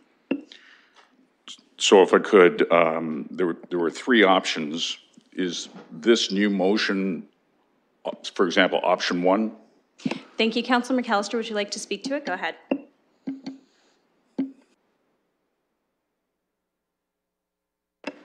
Thank you. And through the chair, my motion is to put forward option one. And I can speak to it now if the chair will allow. Yep, we're just loading it in, so go ahead. Okay, and first off, I want to thank everyone for the discussion. Actually, just to, before you speak to it, why don't we look for a seconder to see if, before we, okay, Councillor Van Meerbergen has seconded it. Go ahead. First off, I want to thank everyone for sharing their thoughts. I know this is an issue that people care very deeply about. And in looking at all the options, I still believe that option one suits the needs of Londoners. You know, as a council, we have to look at everyone. As has been mentioned, a lot of money went into the rehabilitation of this bridge, and I appreciate that we want to keep it for future generations. But it is a key access point for that part of the downtown, and I would like to see shared usage for all modes of transit into that area. I recognize, you know, everyone has their points of view. We have to weigh the pros and cons of difficult decisions like this, and I personally believe that this one meets the needs of Londoners, and I will stand by that decision. I know there's a great deal of concern in terms of the environmental impact, and I do recognize that. But at the same time, I think there are other areas where we can make more of an impact. And I'm not precluding that this issue might come back to us, as has been brought up, that it has come back before. And maybe in the future we can revisit it. But in the current climate, I think that it's warranted to keep it open for everyone. And I will leave it there, and I will hopefully look to my colleagues to support this motion. Thank you. Thank you. And again, I'll just remind people in the gallery that we don't clap for committee members as well. Okay, before we go to additional speakers, we are trying to get the motion up so that everybody and the public can see it. I will check in with the seconder first to see if you'd like to speak to the motion, and then I'll go to members of committee and then members of visiting council. Councillor Van Meerbergen, go ahead. Well, we all know that London is a river city, and therefore we are a bridge city. Bridges are integral to the functioning of our city dynamic, our city economy, the very social fabric. And that means we have to be able to transport ourselves in various manners across these precious bridges.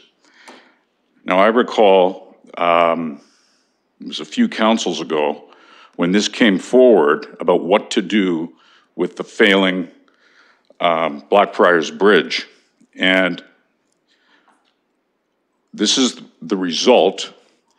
And we owe it to ourselves to keep this open year-round to vehicular traffic and not try to use some type of wisdom of Solomon where we try to split the baby and satisfy both perhaps points of view by going to a half a year, another half a year with vehicles, one with not.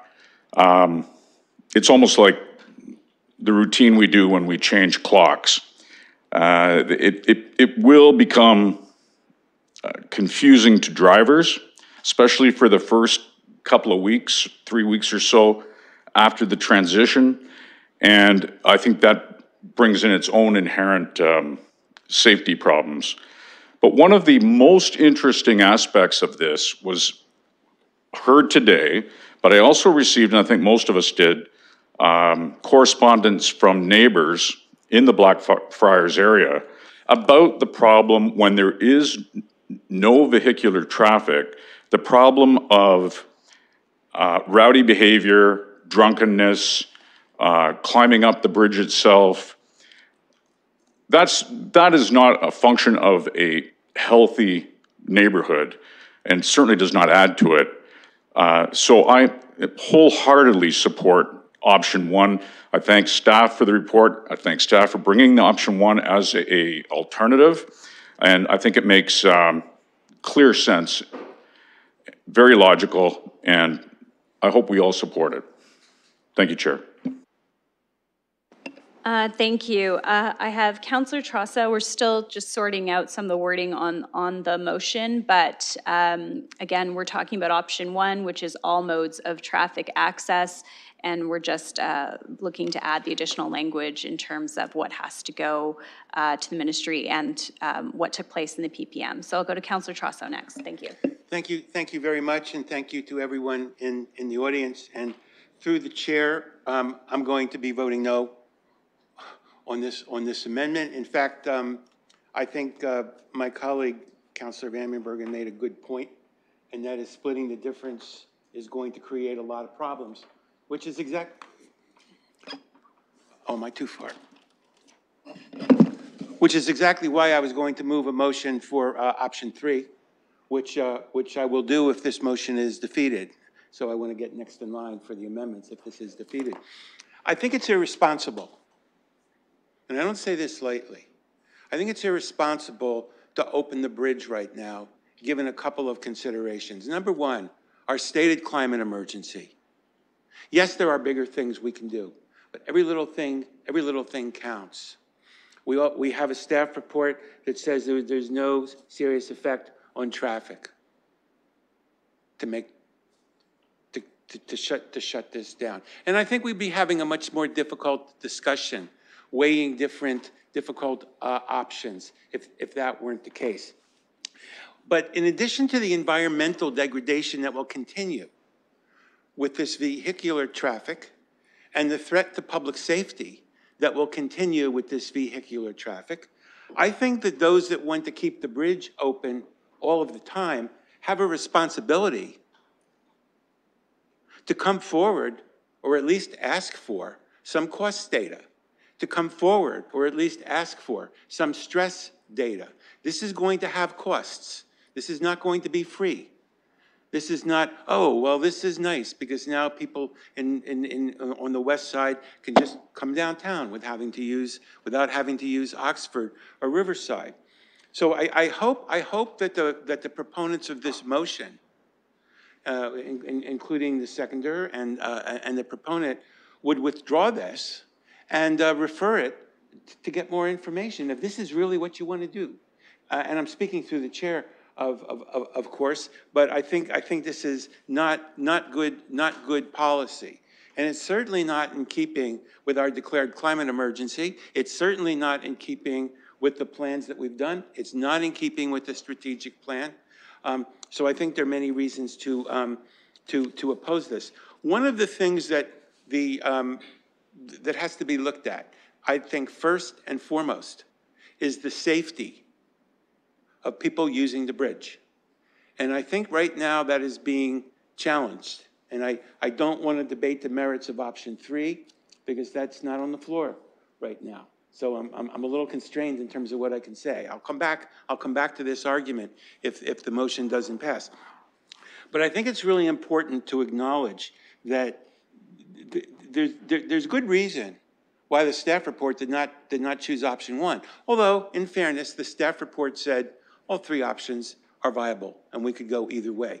But through the chair to staff, are there going to be additional costs if we allow traffic all year round? Thank you. So I have a number of visiting counselors on the list. I will go. Oh, sorry. Go ahead, Mr. Dales. Madam Chair, could we seek some clarification? Are there additional costs to modify the bridge to allow traffic year-round, or additional long-term maintenance and operational costs? In the long term, will allowing all-year vehicular traffic on the bridge entail additional costs? Those costs are, I'm using the term costs very broadly, wear and tear on the bridge, but also maintenance costs and also costs of tending to issues that occur on the bridge. Will there be costs? Madam Chair, I think it'd be difficult to speculate on exactly what the costs could be based on the different models. The bridge deck was designed to carry the traffic weight load that is there, and there's going to be maintenance requirements regardless of whether it's closed completely to vehicle traffic, because there's an elemental degradation that occurs as well with structural bridges. So that is exposure to the air, to aging, oxidization. Likely there will be some additional operational costs and reinvestment costs if it is carrying vehicle traffic in the very long term, but the life cycle of the asset is quite long. We do not have that analysis done. That would be a significant new piece of work. And may I ask whether that is, well, let me phrase it like this through the chair. Why should we not have that data before we make the decision to open the bridge to vehicular traffic all year round? Ms. Scheer? Madam Chair, so the bridge was debated, the function of the bridge was debated very extensively through the environmental assessment project process. Ultimately, it was designed to support operations, including vehicle traffic. So anything less than that certainly can be accommodated within the intended budgets for the bridge. Whether or not there are tangible savings from removing vehicles from the bridge would be a very new piece of work that has not been anticipated. This is an operational discussion about what is allowed to occur in terms of traffic management. We did not go back in and say, could we have built a less robust bridge if we didn't have vehicles? It was designed for the use of vehicles as well as pedestrians and cyclists. Thank you. Follow-up, Councillor? I'll yield for now, yes. Okay, thank you. I will go to Deputy Mayor Lewis. Thank you, Madam Chair. And I'll just again apologize for interrupting earlier, but I wanted to make sure we had our order of operations correct there. With regard to the motion that's on the floor, I'm going to speak to that specifically. Certainly, if that's the motion that committee approves, I'm going to be supporting that at council. And I'd like to preface that by saying I'm not adverse to potentially revisiting the operations of Blackfriars 3, 4, 5 years down the road. The reason I absolutely support no change at this point in time is, with all due respect to the comments in the report about the minimal impact on traffic, it's difficult to find a road that's open in the downtown right now. And we heard that with regard to Dundas Place too, and the pedestrian and cycling friendly environment that we're creating there. We have a lot of road work going on, a lot of infrastructure work, and necessarily so, and important work.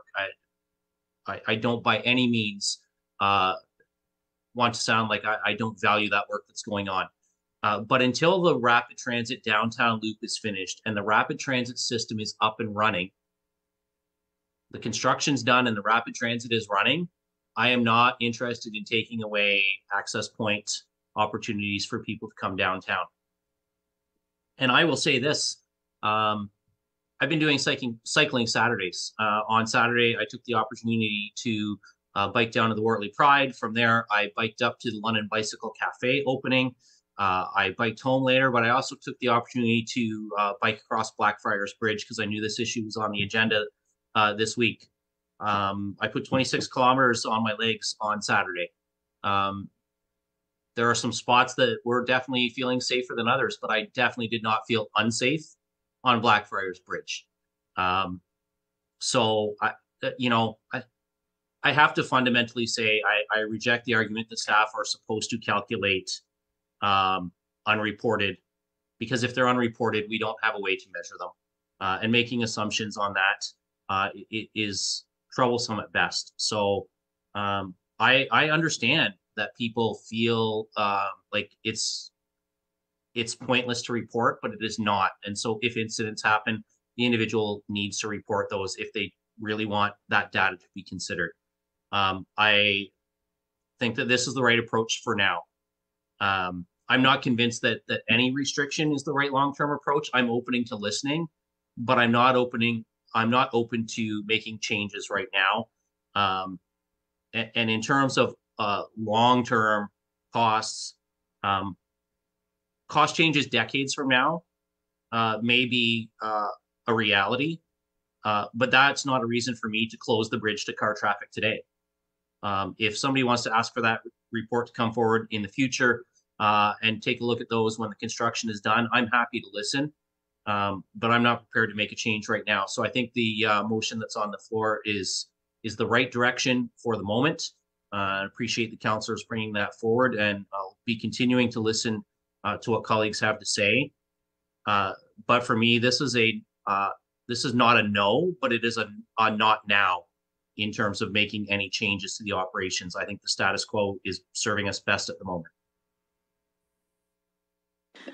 Thank you. I'll go to Councillor Ferreira next. Thank you. And through you, I guess I'll start with thanking the delegation. I know I've spoke to a few of you already, and I did attend that AGM last night for Blackfriars and heard what everyone was saying there. At the beginning, I was of the opinion that I would like to see the bridge closed, and I am still of that opinion. But I did say that regardless of how I feel about it, just because of the people that I represent, I was hoping to find a good, clear indication from a majority of the people within the area of Blackfriars and North Talbot, the people who use the bridge, in my opinion, the closest or the most, because you're in the vicinity. And I was hoping, maybe kind of naive of me, to have those results come out, to have a clear indication on which way the bridge use of the future should go. But obviously, as you all know, it's pretty split down the middle. And everyone that I've spoke to, every person that tells me I'd like to see the bridge closed, I have someone tell me I'd like to see the bridge open. And I've got that pretty much over emails, over phone, and over face-to-face conversation. So I keep on saying that, I will try to see what would be the best option for everybody, and not just for how I feel with the bridge. So I basically have been saying that I'd like to come objectively to this decision. But I will say, just because you have that decision split, and it is very close, and some can argue that you have a little bit more saying close the bridge than open the bridge, just considering, statistical error and the sample size. I would say it probably is a pretty even split, which is why I did like the staff recommendation, which is a very measured approach, I thought, to have the bridge kind of half and half, roughly speaking, of the status of it, of the future. And I do want to thank staff for that report and the conversations that I've had with staff about it, because I do feel that that is the best compromise. And in the end, I'm hoping to find a good compromise. In the way I see it right now, the safety of the bridge, if this motion does pass, the safety of the bridge is the main concern that I would like to see. And that's not just for pedestrians, that's for cyclists, and not just for cyclists and pedestrians, but for people who may happen to be driving on it. And the safety is a big component for me. And if we do see this motion gets defeated and we are seeing more of an active transportation using the bridge, some of the concerns that I've heard from some of the residents that live near the bridge, I would like to see those concerns addressed as well. People who may be loitering on the bridge, partying on the bridge, defacing the bridge with graffiti or whatever, I would like to see something added to that, just to make sure that those concerns are addressed. So because that sample size is split, you know, I thought that the best approach would be that middle ground that staff has recommended. And I have heard arguments on the floor that, you know, we can't close off that route because we need routes downtown. But from what I see, we have Oxford and we have Riverside that are mainly for vehicular traffic. And we don't have an access point for people who are using active transportation. And this is one of the first steps that I would see on kind of achieving some of the goals for our climate emergency action plan that would be good for that, because we don't have that component. People don't necessarily feel safe traversing that area, and the bridge is the only option that they would have if we were to go to the direction of closing the bridge. So in the end, if we go to this motion, again, we're not going to have a dedicated route for cyclists or people who want to walk. And we are still that, you know, that driver-centric city. So I feel like that should be considered because we do have goals for the climate emergency action plan, and we're not hitting those goals. And it's going to be a case-by-case basis on how do we manage and steer the city to achieve those goals, even if we get it. And this is one of those cases. And this is not the only one. There's going to be more to come. But as we can see in this situation, it is a very difficult thing to do because we have opinions on both sides, and it's been highly politicized. But in the end, I would like to see us do things that would make us achieve our climate emergency goals, the action plan's goals. And this is one component that would do that. But in the end, like, it's about community safety, and we're not necessarily considering the community safety for people who are using active transportation, whether it's cycling or walking. And like I said before, all our routes in that area, closest routes, are dedicated to drivers. So that is my approach to this. And that's why I am, in the end, saying I would like to see it closed. But like I said previously, you know, we are pretty split down the middle. And that's why I thought the staff recommendation, option 2, was the best approach. I also would like to say, I've heard also from people who live near the bridge that the future state and status of the bridge always being in limbo does not make you feel good. And I totally get that. You want to know, you want to feel that you don't have to have this topic coming up again. So I would like the committee to know that a lot of individuals in that area would like to have a decision and leave it there and not change the state again in the future. Because that is something that they're always wondering, what's going to be the status of the bridge next year? What's going to be the status of the bridge the year before? And this has been going on and on and on and on and on. And I think it's about time that we leave this to rest. We should settle this as soon as we can. If a decision comes up in the future after construction, I would hope that that would be the final decision. And I'd also say that, yeah, we have construction right now and some routes are closed, but we got to stop thinking about what's right in front of us on that short term, and we got to start thinking about the future, and we got to start thinking about what is the long-term goals. And our long-term goals, as we all signed up to, is the Climate Emergency Action Plan and the targets that we've reached for that. Targets that, in my opinion, are not that ambitious. They're very low, and we're not even reaching those low targets. And reasons we're not being able to reach those targets is for reasons like this, because, you know, these topics that come up are highly politicized and contended by, you know, different parties, varying parties back and forth. But I would like to just have you just kind of think about in your decision, when you make this decision, because I'm not a voting member on this committee, is just think about the long-term goals. Think about your future, think about your family's future, because it is case by case by case that we're going to have to make these decisions, and we're going to have to decide thinking of the future of London. So I would hope that you would defeat this motion and put option 2, which is a compromise in the middle. And if you'd like to go further than that, I wouldn't be against that either. But those are my comments for this. So I'm just hoping that we do realize that, you know, we don't necessarily have any dedicated crossings for that area. You know, we have the bridge on Oxford, and then we have a bridge coming up of Thank you, Councillor. I'll give you another second to wrap up. I'm just saying, okay, that's my 2 cents for that. So just consider our what we've signed up for, and consider that, and that's all. Thank you. I've got Councillor Pribble next, then Frank, then Stevenson. Any other councillors looking to get on the speakers list? Okay, I'll go over to Councillor Pribble. Go ahead. Thank you, Chair. I'm not going to exaggerate too much if I'm going to say that I use this bridge on a daily basis. All three, as a driver in the car, as a pedestrian, as a bicyclist. I honestly, overall, and of course I'm not there 24/7, I've never seen so much respect among the three as anywhere else in London on this bridge in terms of respecting all three sectors that are using this bridge. I do think that it's, at this time, certainly, it's the best option, no doubt is number one. I'm very surprised when I'm hearing the Climate Emergency Action Plan and that we don't stand behind our word, because I'm going to tell you right now, when there is a CN train going down, the only two routes to downtown are really, is Talbot and this bridge. That's it. We will have Adelaide as well. I would really love to see the study to see cars idling for 5 to 7 minutes because of the train tracks or someone going over this bridge. So in terms of the climate action plan, honestly, I feel more, even though I'm not an expert in it, in calculations, I feel actually more comfortable that I'm doing much better for my climate if I'm going 20 kilometers over an hour over this bridge than standing for 5 minutes waiting for the CN rail to come through.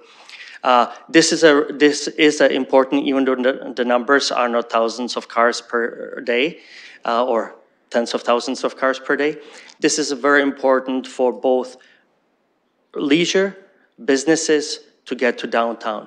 Business owners, they use it a lot because of the things exactly, not waiting for the CN rail and traffic, and it is an important aspect.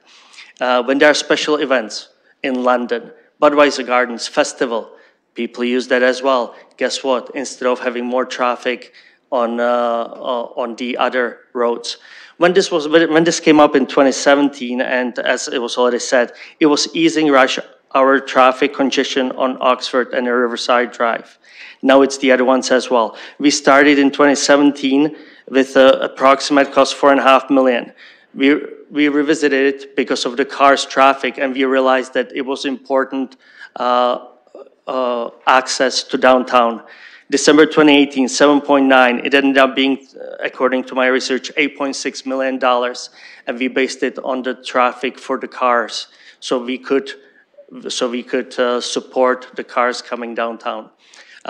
Thank you to the fellow councillor who proposed a motion for number one. If it does come to the council, I will certainly support number one. And I do think that certainly at this time, and when I say this time, as the Deputy Mayor said, I'm willing to revisit it in years as well, but not just based on the construction. The CN rail, we are not going to put around downtown. We are not going to take it up all the way in the air, and it is the best solution. And we are here to represent 500,000 Londoners, and I do believe that this is the best solution. Thank you.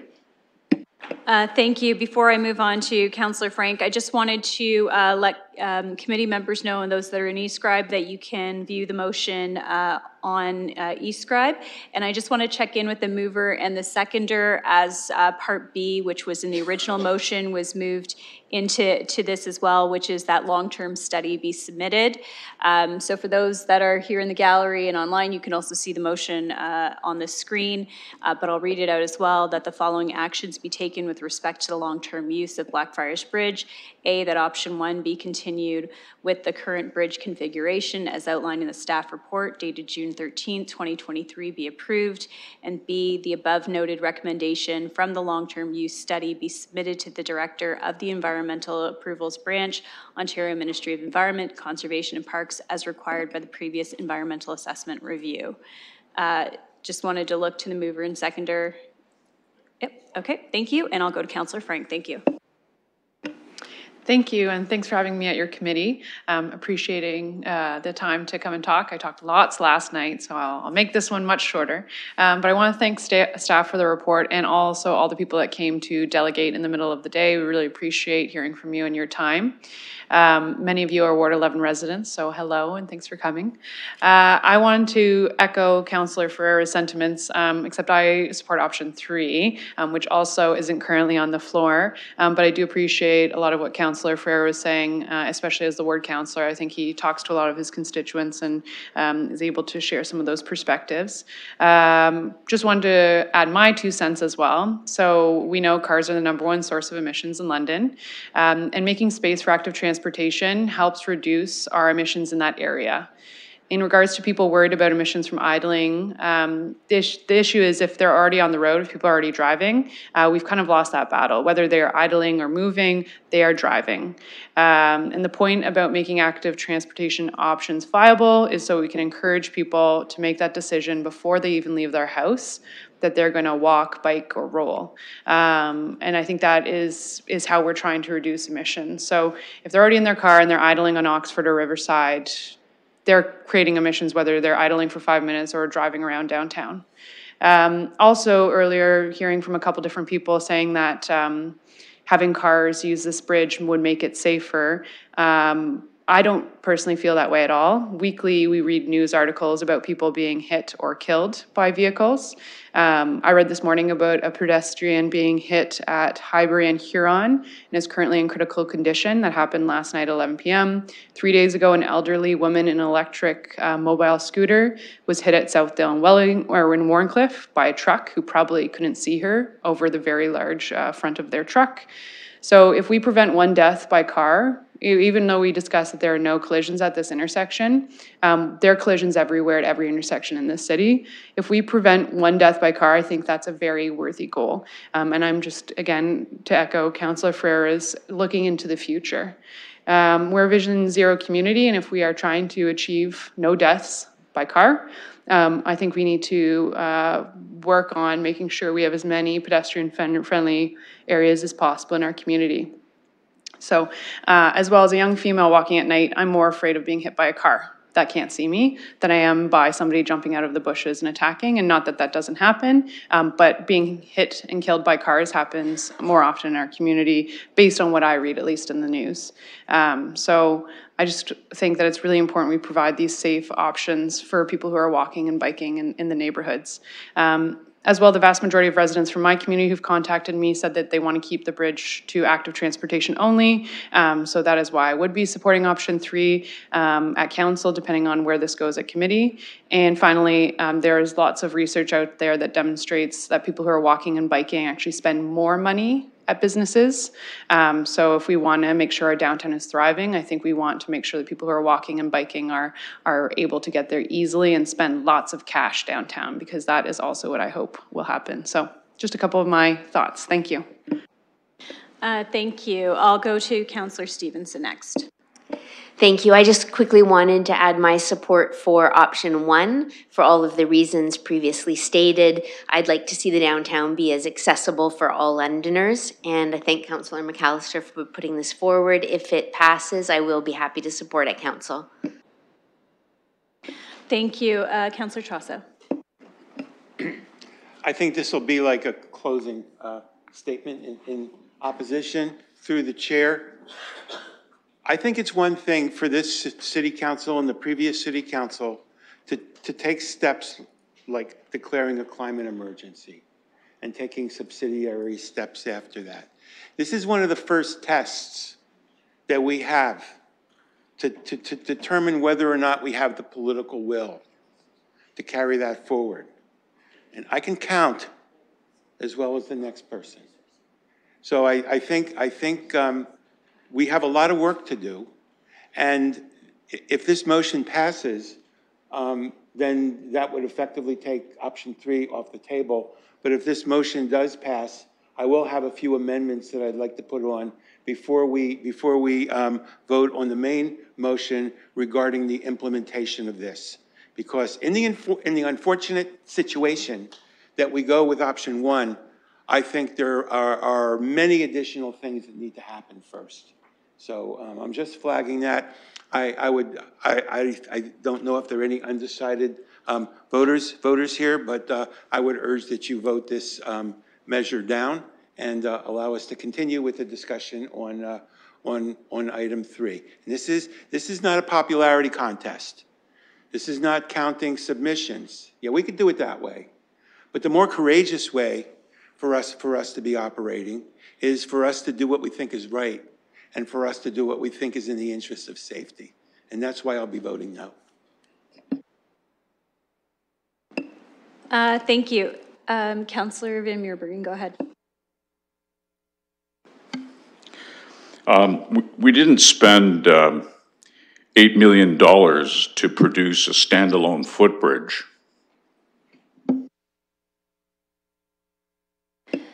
Thank you. Okay, looking to members of committee. Councillor Trosso, I heard you say that you may have some amendments that you're looking at.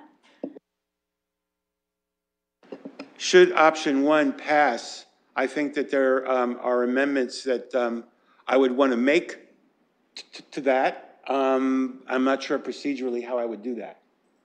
Would I do that after it passes, before we get to the main motion, or should it be done now? Because there's really no option 1 on the table. The option 1's on the table, but it hasn't been passed yet. Yeah, so the motion that's on the table is before you, and if you're looking to amend it, that would be something that you would need to bring forward.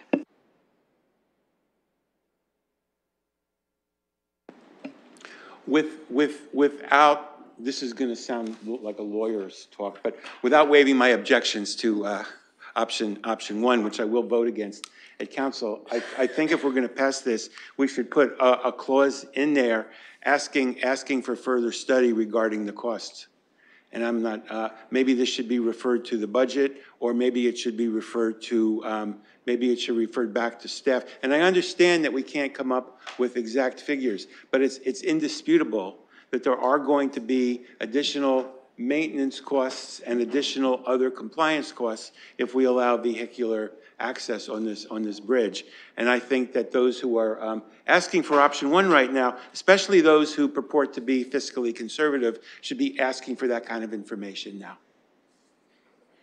And I would move that.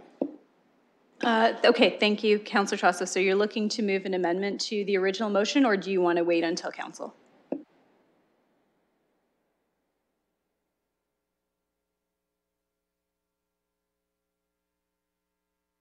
I'll make it now because that wouldn't preclude me from bringing it up at council. Okay, so you're looking, one second.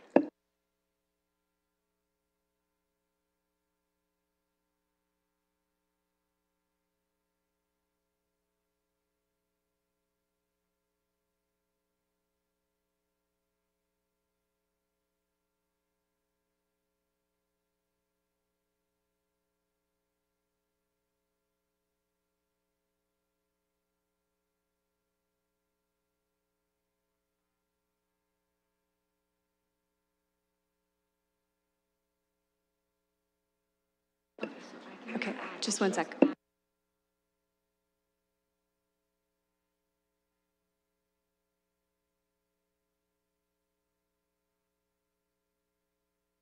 you have some language for your amendment?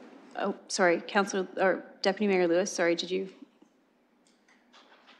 Madam Chair, perhaps before the councillor suggests an amendment, I have perhaps a procedural suggestion as well as a question through our staff.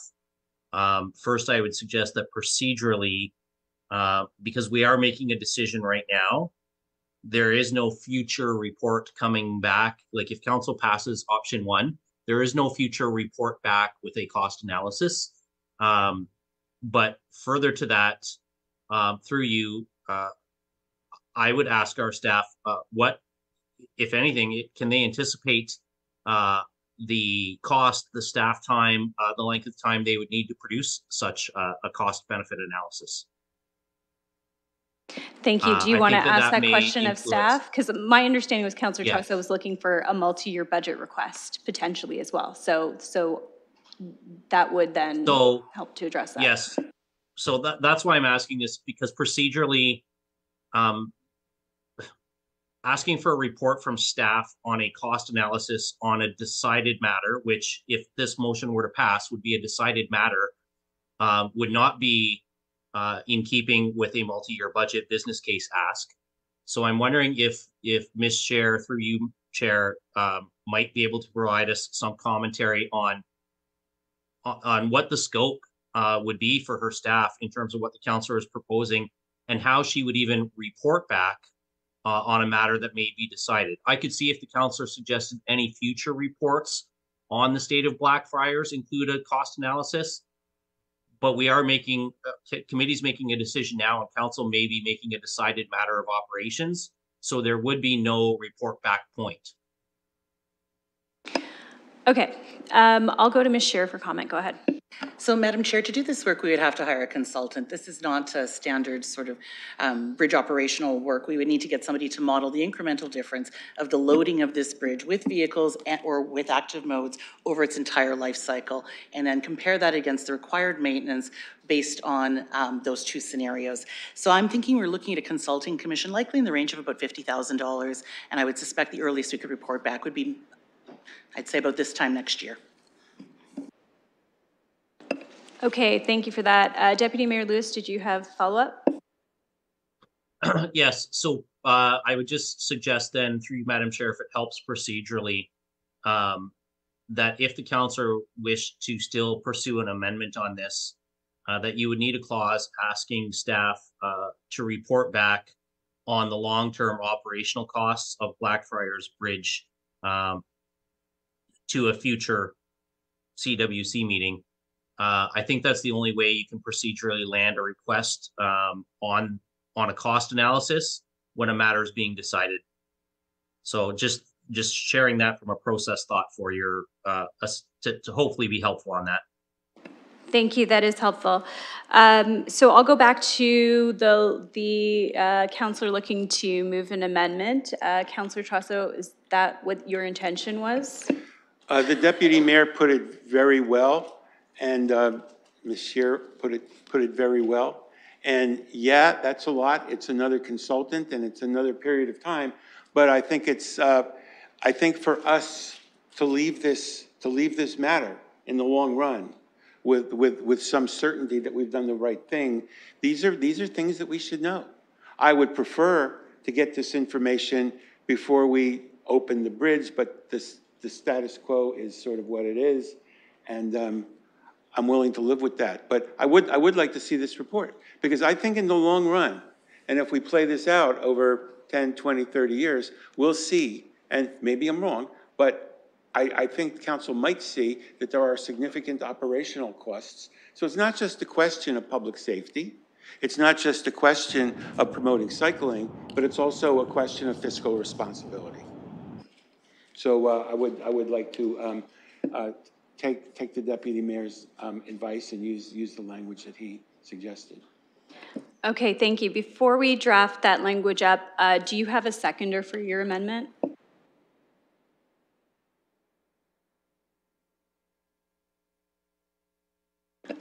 I'm not seeing a seconder for that. Councillor McAllister. I'd like to see the language first, because I'm not actually sure what the councillor is requesting.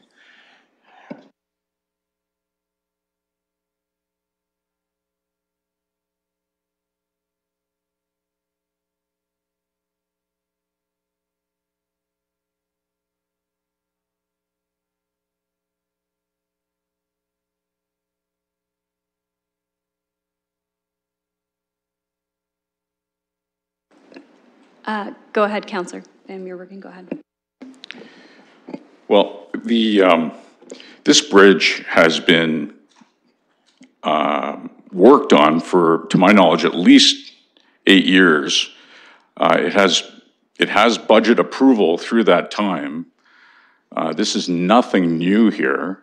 We're engaging in wheel spinning, and it doesn't make any sense. This was a functioning bridge with two-way traffic before its remediation. Now it's gone to one-way traffic. The intention always was to have vehicular traffic. If some choose to want to go with a footbridge, you know, that's their choice. But to sit here and get into all these amendments, which serve no purpose, is not productive.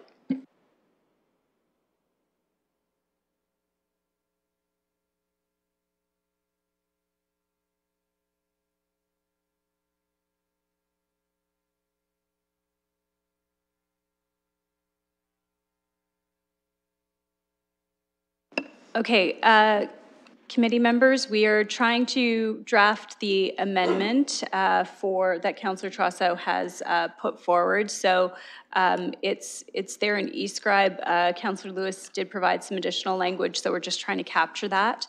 So I'll let Councillor Trosso and McAllister take a look at that to see if you want to second that as an amendment to the original motion. Just make sure it reflects what you're looking to do.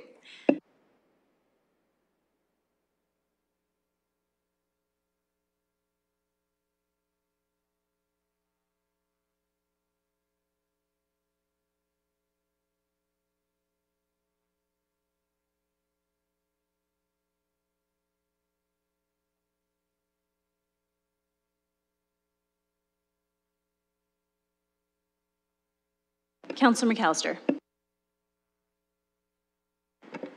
Thank you. And through the chair, question back to staff. As Ms. Shear noted, so this would be going to a third party to do an evaluation, or as this reads right now, directing the city staff to report back. Is this a report back telling us what the consultancy would include and the fee, or is it going to initiate? Because my issue is if we're initiating it, you know, I have reservations about that, but if it's a report that you will bring back to us, including the cost and what would be involved, that's something I could support. But I would like to know if the cost is going to be hitting us now, or if this is just a report to look into that. Thank you. Madam Chair, as I read this, staff would be directed to undertake the work with a consultant. I will note there is no budget available to do that work this year. We would have to put in a multi-year budget business case to request the funding for the consultant to undertake this work starting upon budget approval in 2024. Thank you. And so you mentioned that would be a budget request in 2024 for a report back in.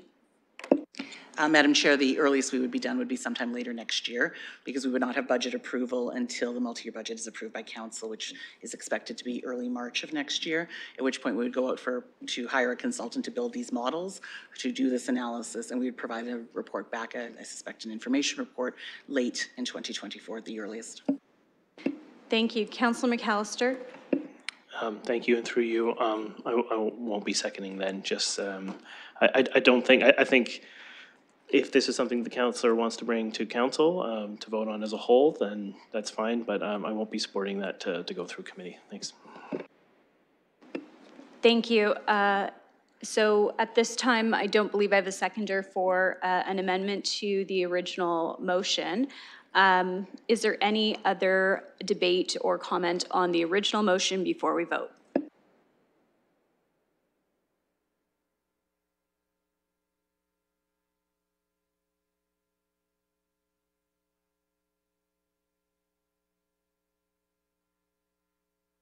Okay, seeing no further comment, if you again go back to your current item in eScribe for those committee members here, you can see the original motion. It's listed as 3, moved and seconded.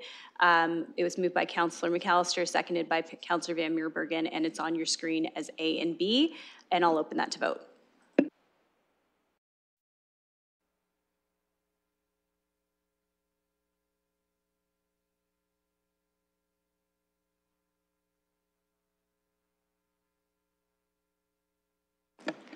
Closing the vote, the motion carries 4-1.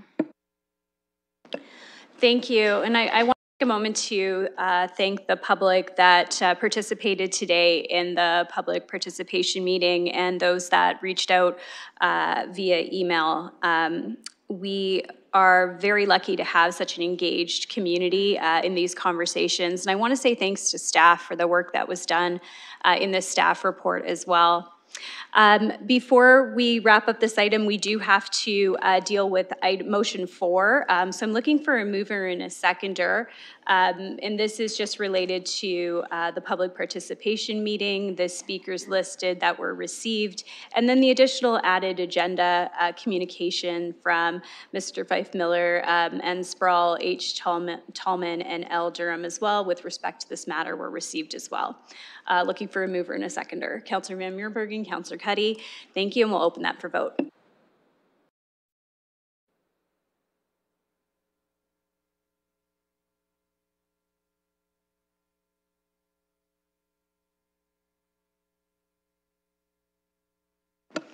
Closing the vote, the motion carries 5-0. Okay, thank you. Committee members, we're on to item number 4, which is items for direction and the core area parking initiative. I understand staff are looking, oh, sorry, Councillor, do you want to jump in? Okay, thank you. I understand that staff are looking to provide a brief overview of this report, and then we'll entertain discussion with the committee. Okay, would you like staff to present first, and then you can put the motion forward? No, I'd like to make my point first. Okay, Councillor Trosso, go ahead. And this is through the chair directed to staff. We have another very heavy meeting coming up at 4 o'clock that many of us intend to be at, including visitors. And I have no interest in impeding the progress of the parking study. I think there's going to be, I'm going to have quite a bit to say about it. I've done a lot of research on this. I have a lot of questions, and I probably will have some, depending on how the conversation goes, I will probably have some amendments. My question through the chair to staff is, would any serious damage be done if we deferred this to our next meeting, which would likely be shorter? It's not typical for Civic Works committees to go this long. So thank you, Councillor Trosso. So one thing I will inform you of is that the next cycle of CWC, we have a very heavy agenda coming forward with items related to our green bin programs, some things that are on the deferred matters list. So I just want to make sure that we aren't kicking this can further down, and then we have a very packed meeting ahead of us. I'm sure if Ms. Shearer, if you want to speak to that at all, go ahead. I certainly will defer to Mr. Mathers on the timing of this particular report. But yes, the July meeting of Civic Works is, I think we're looking in the range of 18 to 20 reports, including some very meaty topics related to the Green Bin program and another number of other large initiatives. Thank you. In which case, through the chair and through the clerk, it just seems to me as a member of this committee who takes the work of this committee very seriously that we might want to consider spreading this out a little bit and scheduling another meeting, given that. I do not want to rush through the parking thing, but I don't want to put that on another crowded agenda where it will be colliding with things like the green bin. So perhaps this committee needs to spread itself out a little bit. Could we do that? Thank you. Okay, I hear what you're saying, Councillor. At this time, we do have staff prepared to speak to the parking strategy. You know, it does dovetail well with some of the discussions that were had last night at PEC. So I do think that it's important for us to consider. But I'll go to Mr. Mathers to see if he has any comment, and then I'll go to Deputy Mayor Lewis. Through the chair, we are, of course, prepared to speak today, but it's in council's and committee's hands to whether they want to have us speak and bring this forward today. Thank you. Deputy Mayor Lewis, and then I'll go back to Councillor Trosso. Now, Councillor Trosso, do you have amendments prepared and ready to go related to? I wanted. No. Okay, thank you. I'll go to Deputy Mayor Lewis next. Thank you. Thank you, Madam Chair. So respectfully, I'm here as a visiting committee member. I've canceled 2 scheduled meetings this afternoon, in part to be here for this item. Members of the public are aware that this item is on the agenda, and we have an hour and a half before the next committee meeting begins. So yes, these are important topics. However, we need to stick to our published agendas as much as possible.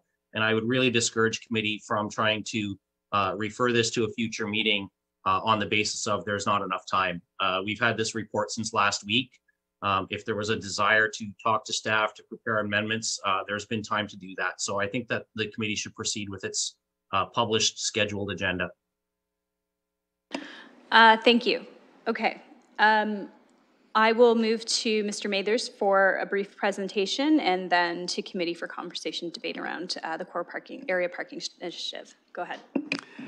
Through the chair, thank you very much. So we're here today to provide you a report and some background on several initiatives that could move forward with to support parking within the downtown.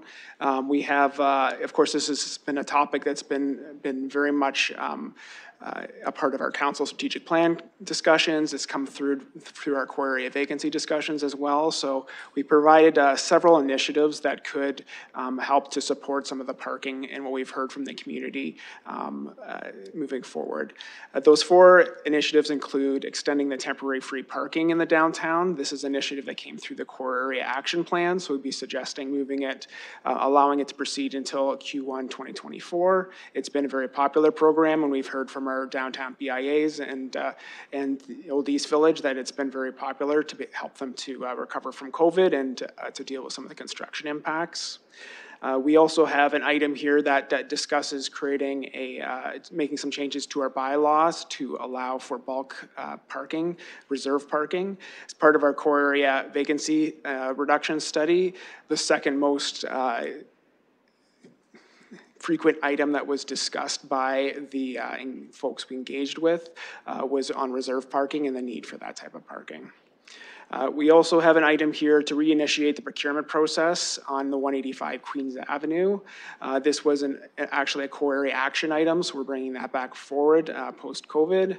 And then also the final item is looking at undertaking a downtown parking strategy and providing some cost information related to that and making a suggestion that be considered part of the multi-year budget process. If you have any questions, we'd be happy to answer those. Thank you. So before we begin that discussion, I'm looking for any councillors that would like to put the recommendation from staff forward so that we have something to frame our conversation. Councillor Van Meerbergen, looking for a seconder. Councillor McAllister, thank you. And so that is on the floor, and I will open up for questions from council, or from committee members, sorry. We're not voting yet, we're not voting. Discussion? Councillor Chassa, go ahead. Through the chair, thank you very much for this report. This is a complicated report in that there are a couple of different moving elements to it, and I think there's already been some discussion on the free parking promotion. I'm going to ask you to explain a little bit more about what bulk parking is, and I'm going to ask you to talk a little bit more about the 185 Queens Avenue, because what exactly are we undertaking here? After you answer those, after you try to address those questions, I'll have some other broader policy questions. Thank you. And through the chair, okay, Mr. Mathers, please go ahead. Absolutely. Through the chair, so I'll speak first to the bulk discounted parking item. So one of the items that we heard and continue to hear through that core area vacancy is that it's been difficult to to be able to attract some commercial tenants to the City of London because of a lack or a perceived lack of reserve parking. So this is parking for a business. If they want to come to London, they need to be able to secure a certain number of spots for their employees.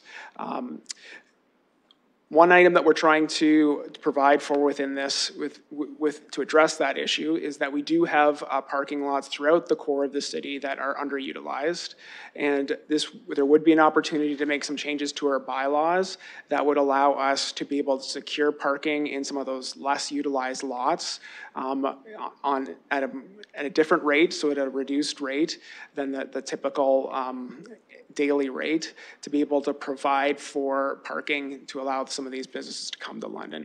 The long-term strategy would be that ideally if we can get these businesses to come to London, that they will see how wonderful our new rapid transit system is going to be, and that we can actually over time reduce the need for these additional reserved parking spots. But what we're really seeing is just a need to try to get people in London, and then ideally they'll have staff that'll be able to see that there's a value to not have it to drive to the core in the long term.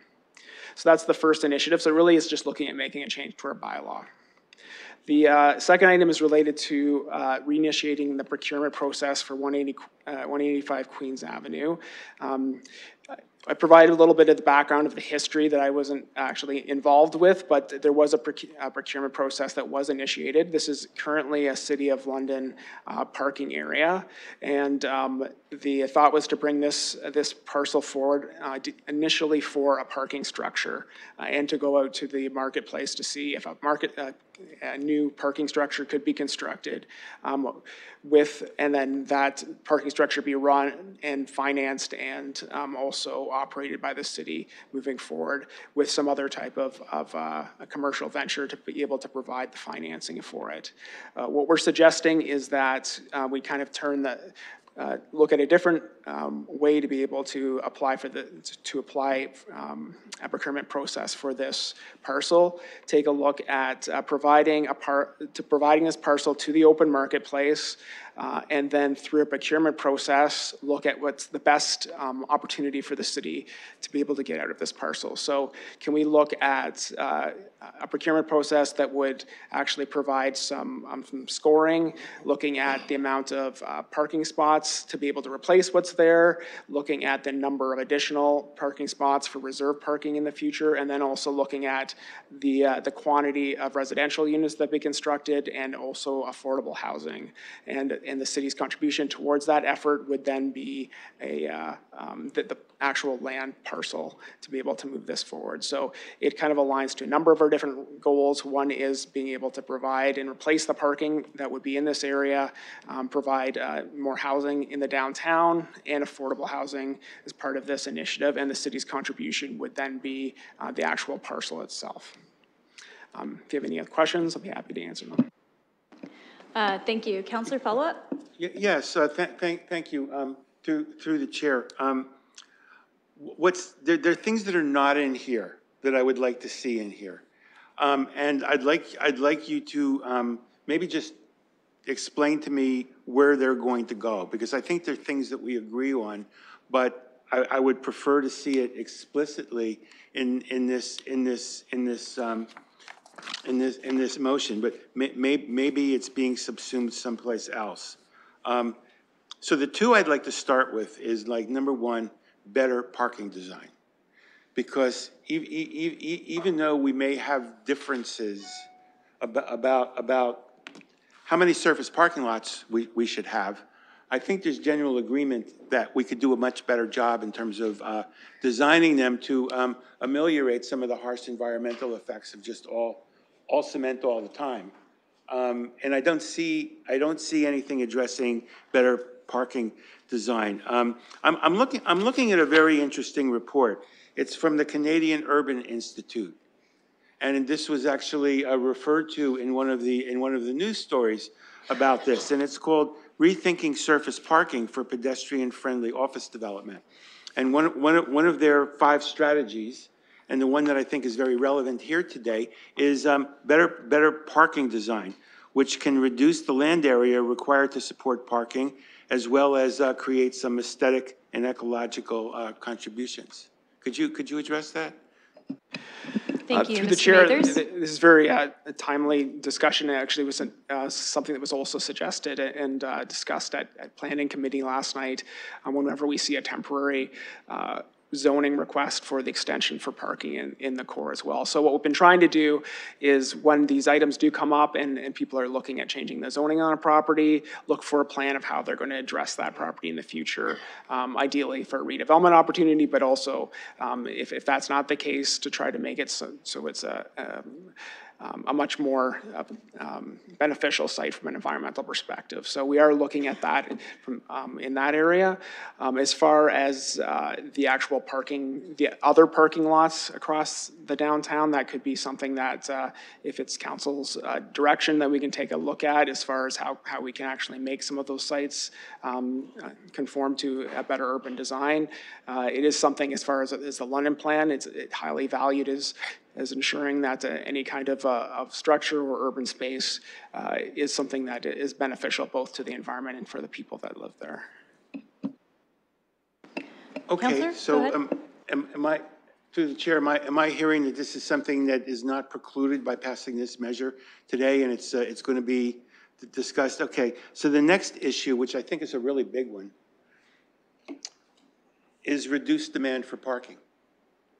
I mean, I don't think we can have a good discussion about our long-term parking strategy if we don't start with the premise that ideally we would like to reduce the demand for parking. And I think there are obvious ways of doing that that we're working on in terms of our transit and cycling and active transportation and other things. But we play a role in reducing the demand for parking. But there's a strong car culture. There's a strong car culture in this town. And what goes along with the strong car culture is that is an expectation that parking be free or low cost and very, very close to where you're shopping. And I think that those are all parts of a parking strategy that I think should be explicitly addressed. Could you talk to that? Ms. Scheer? Madam Chair, I'll jump in on that one because I think the council raises a really good point that the context of the downtown parking strategy needs to be done in the context of our other transportation network improvements. So the proposal that staff would put forward as per this report is that it would actually follow after the mobility master plan is done. So that information related to other transportation investments can inform the downtown parking strategy update. Thank you. Is the parking strategy considered part of the? Is the parking strategy considered part of the purview of the mobility master plan? Ms. Scheer? So, Madam Chair, it is not part of the purview. It is a subsequent study that would be updated afterwards, and that's traditionally how it's done so that one can co-inform the other. There'll be a number of studies that come out of the Mobility Master Plan over the years of that plan is sort of in effect because it's a very long-term strategy. So updating the downtown parking strategy would be a logical companion study after that work is done. I'm going to ask one more question, and then I'll yield to some other councilors, including visiting councilors. Have we given any thought to creating a parking authority, a municipal parking authority that is owned and controlled by the municipality and which becomes sort of a separate fund which will make expenditures, presumably float debentures, presumably enter into partnerships with other developers, and presumably collect and hold and invest proceeds. And this is a very long-range issue. Through the chair. Thank you, Mr. Mathers. Yeah, so through the chair. So that hasn't been something that's been explored for the long term. This has been an in-house operation. We have within my group the actual the folks that are operating the parking and from a day-to-day basis, and then on the transportation side in Kelly's group we have the folks that are providing the policy and the long-term direction as well. So for the most part that's always been an in-house activity. So any other type of a change to look at being provided in a different way would have to be a direction of council. Thank you. I have Councillor Van Meerbergen, then I'll go to Deputy Mayor Lewis. Well, I'm happy to support this recommendation. I think staff has done a very good job on laying this out.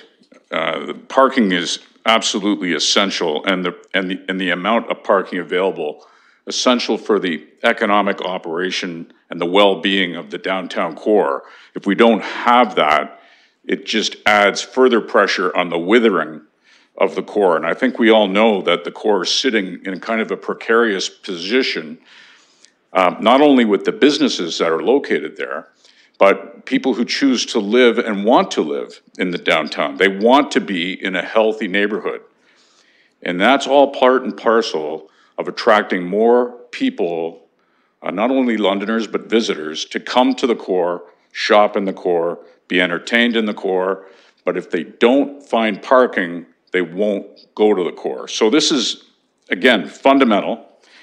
I'm happy to support it. We do live in a car culture, but not to fear. The electric car is just down the road, and it has no emissions and will be saved from climate change. So thank you very much. Thank you. I will go to Deputy Mayor Lewis and then to Councillor Frank and then back check in with others. Thank you, Madam Chair, and I appreciate you recognizing me on this. I want to speak as quickly as I can to 4 of the 5 recommendations that are on the floor right now. I think the staff report being received doesn't need any speaking to. That's an obvious one. I do support bringing forward a business case as part of the multi-year budget. You and Mr. Mathers both alluded to some of the discussion that happened last night at the Planning and Environment Committee. And I would agree with Councillor Trussell that some more climate and pedestrian friendly design of surface level parking lots is definitely something we need to consider as we allow any surface level parking lot to continue. But I think what's really important here is the clause B and the procurement process for 185 Queens Ave. This is not a surface parking. This is a parking garage proposal to replace a surface parking lot. And it's not just a parking garage. The proposal is for mixed use development that would include affordable and market unit rental accommodations. I think it's really, really critical, colleagues, that you all support this. And I also want to caution that we cannot presume to micromanage the procurement process. We have to allow our staff to design an RFP that goes out and then will be evaluated. So we can't narrow the window to the point where we get no valid applications. Different applicants are likely to bring different proposals to the table. And when that happens, when staff evaluates the submission, if, for example, there are 20 EV charging stations, that will be considered as a community benefit. That's outlined in the London plan, so staff can consider it that way. If there are other amenities, rooftop green space, for example, that can be considered a community benefit under the London plan, and so that can influence the point system of an RFP. How many spaces are going to be public versus reserved for office space versus reserved for tenants? The more public spaces we get, that can also award extra points in the RFP. But we have to let applications come in and let staff evaluate which ones are the best. So I would really encourage colleagues not to try and amend Clause B to start putting in a lot of extra criteria, because we have to give a broad opportunity for applicants to submit a proposal and not actually put ourselves in a position where we're potentially compromising the process in a way that applicants could claim that we were unfair under the basis of the London plan. So I really encourage colleagues, especially to move forward Part B. We have been talking about the need for a parking garage in the Zone 3-4 area of the downtown since before Councillor Van Meerbergen was a rookie councillor. And that was a while ago. So I really hope we can get that one moved forward. Bringing forward a parking bylaw amendment so that we can provide bulk discounts to spaces for office use. That is the #1 barrier to attracting tenants to downtown offices right now, is the lack of reserved parking for employees. We're not talking about storefront parking for someone who's running into Uber Cool or Heroes or Vintage Dugout to do 15, 20 minutes of shopping and leave.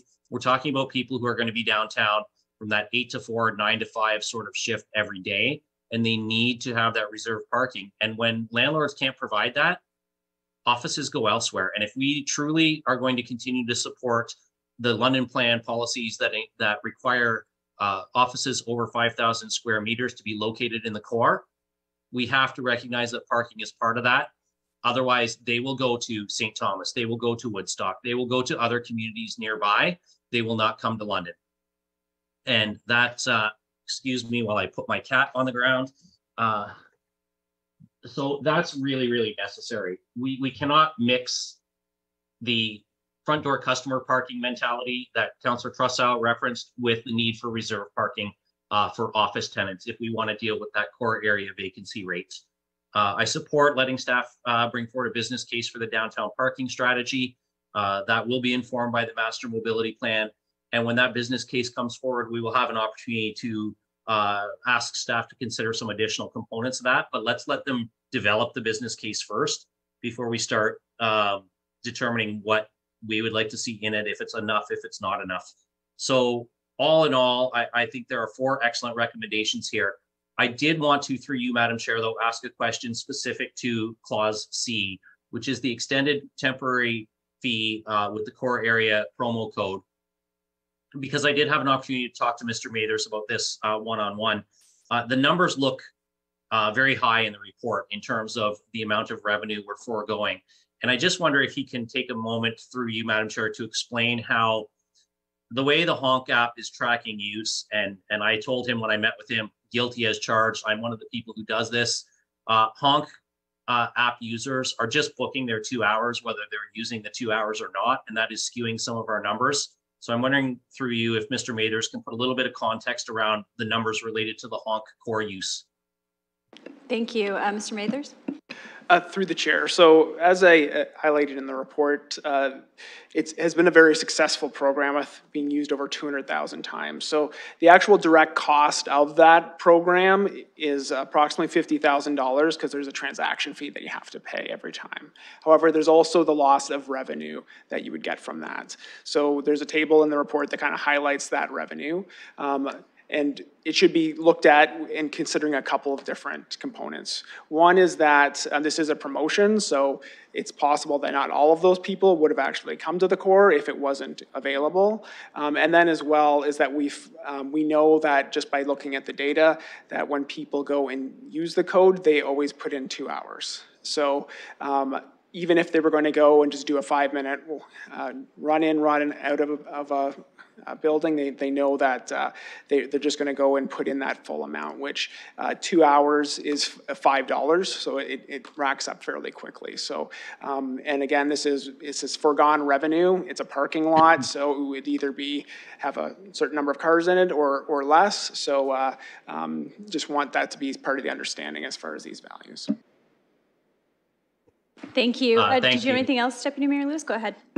No, I was going to say that's very helpful. And I think that the other thing to highlight is that they may seem like foregone revenues, but if a consumer like me has purchased 2 hours and only uses half an hour, in the absence of that other hour and a half being used, that spot may well sit vacant as well. So it's no revenue, not foregone revenue.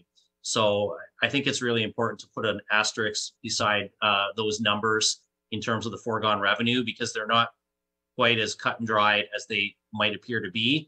And unfortunately, that's just the shortcoming of how the system tracks users and how users interact with the system themselves, because that 2 hours is what default shows up on the app. So when you click that core promo, unless you want to go through a couple more steps to reduce your time, that's the time you get. So I think that's really important.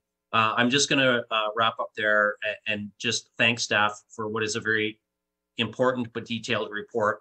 And I know we've heard lots with regard to the CIPs last night as well about how important this is, about how important it is to get office spaces filled, about getting retail spaces filled and getting people into the downtown.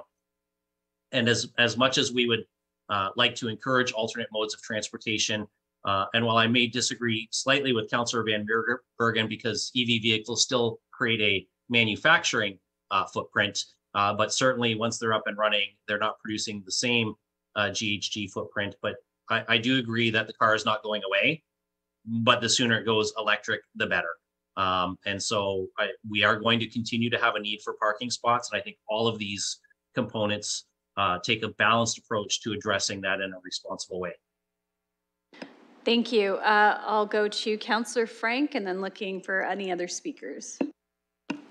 Thank you, and thanks for letting me speak again to this. I want to do a quick summary similar to how Deputy Mayor Lewis did, but I think that this was a really good set of recommendations from staff. I do have a couple feelings that are outside of that, but overall, I was really happy to see this. I think option A, to have business case brought forward to do an update, makes a lot of sense, especially since we are using that map where you have the 6 zones, and that I think was 2014 was the last update. updated one. I'm trying to remember, 2017.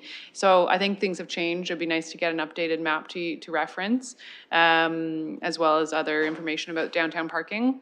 Part B, I think this sounds very exciting and innovative and forward-thinking, and a much better use of space than the current surface lot parking that we have at 185 Queens. And I look forward to seeing what comes back. I think we were very excited to see the property at Lorne Ave brought forward, which we have seen now. The Habitat for Humanity is going to be building, I think, 14 affordable housing projects there. And I think that being able to take city land and transform it into something that meets a bunch of our needs is really exciting. Part C, I'm actually hoping there might be a councillor that would like to drop this. I tried to have this during my budget motion at SPPC 2 weeks ago, and I took it off because I knew that this was coming to this committee. So I'm going to see if perhaps Councillor Trossau might want to put a motion on the floor to just drop Part C, because I don't think that we need to have more parking downtown or more taxpayer subsidized parking downtown. I do agree with the comments earlier from Councillor Van Meerbergen that people downtown want to live in a prosperous and safe community, and more people visiting downtown want to visit a great community that they feel safe and connected to. But I believe in order to do that, we need to be addressing the social issues downtown, and to do that, we need money, and spending hundreds of thousands at minimum on taxpayer subsidized parking downtown takes away money in our budget that we could be using on social housing issues. To Deputy Mayor Lewis's point, even if the 200,000 users last year were only to spend 30 minutes, that would be $250,000. So if that, I don't think that's accurate. I bet you some people are spending an hour, some people are spending 2, some people are spending 30. So at minimum, we spent 300,000 last year in taxpayer money subsidizing parking spaces during the day downtown. I'd rather spend that $300,000 on housing issues. So that's kind of why I'd like to see Part C dropped, because I just want to see a better use of the money that we're spending. And then Part D, I also think that sounds very interesting. I would be interested, I'm not going to try and see if someone will make a motion, but maybe perhaps if there's restriction where for reserved parking in city parking lots at a bulk discounted rate, if people own more than 50% of the downtown, there's actually the opposite, not bulk discounted, but bulk upsale rate, just to try and incentivize people to use their space more appropriately. I'd be interested in that, but I'm not going to try and make a motion to that. And then just the last comment I want to add is I do own an electric vehicle. I love it. It's a great ride. It's super quiet, super smooth, but it does take up the same amount of space as a gas vehicle, so meaning we're investing in roads and parking spaces. So it does use a lot of car infrastructure, which are emission heavy. It also produces emissions because our electrical grid right now is currently, and I just checked, using 18% of our electrical grid is natural gas powered right now. You can look at gridwatch.ca to check it out. Usually that would be around 7%, but this provincial government has been increasing our gas use. So my once only 7% gas using electric vehicle is now 18%. So it's quite frustrating for me. Plus, as Deputy Mayor Lewis mentioned, to build an electric vehicle is huge emission footprint and embodied emissions. So car infrastructure, whether it's electric vehicle or gas, still is very emission heavy. So all to say, appreciate the work that staff have done. Would love to see if Councillor Trossau would drop item C and put that on the floor. Otherwise, I look forward to seeing this again at council. Thank you. Thank you. I'll go to Councillor McAllister and then Councillor Trossau. Thank you. Through the chair. I'm not going to go through all of them. I did think the report was very well outlined, and I appreciate all the work that went into it on staff's part. I'm speaking specifically to B, and as we had a very lively conversation yesterday in terms of incentives for affordable housing, specifically in the core. And I'm fully in favor of the mixed usage. I think that's a great idea, and I fully endorse that. I'm just wondering if staff could speak maybe in terms of their confidence that we would be able to find such a partnership. I know we have struggled, in terms of we don't have the bonusing anymore, and I know there were issues with that. But in terms of trying to get the affordable units that we desperately do need, in terms of working with applicants, do we feel confident, or is this going to be one of those situations where we received a bunch of applicants, but we're going to have to drop it because no one pitched that? Mr. Mathers?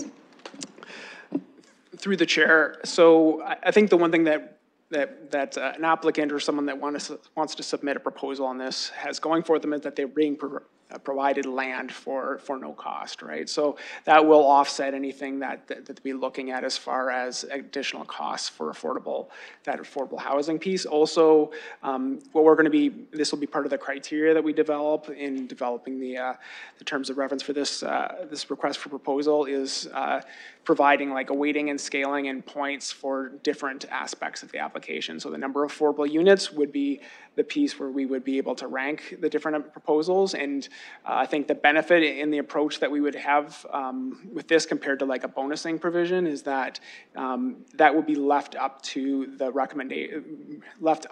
actual applicant to be able to submit how many units they think they could make work in this site, and then council will have the opportunity to decide whether they wanted to go with that application. So there's a lot of flexibility in here, and it really would come down to the applicant, what they're looking at doing with this site, and their own business plans for the site as well.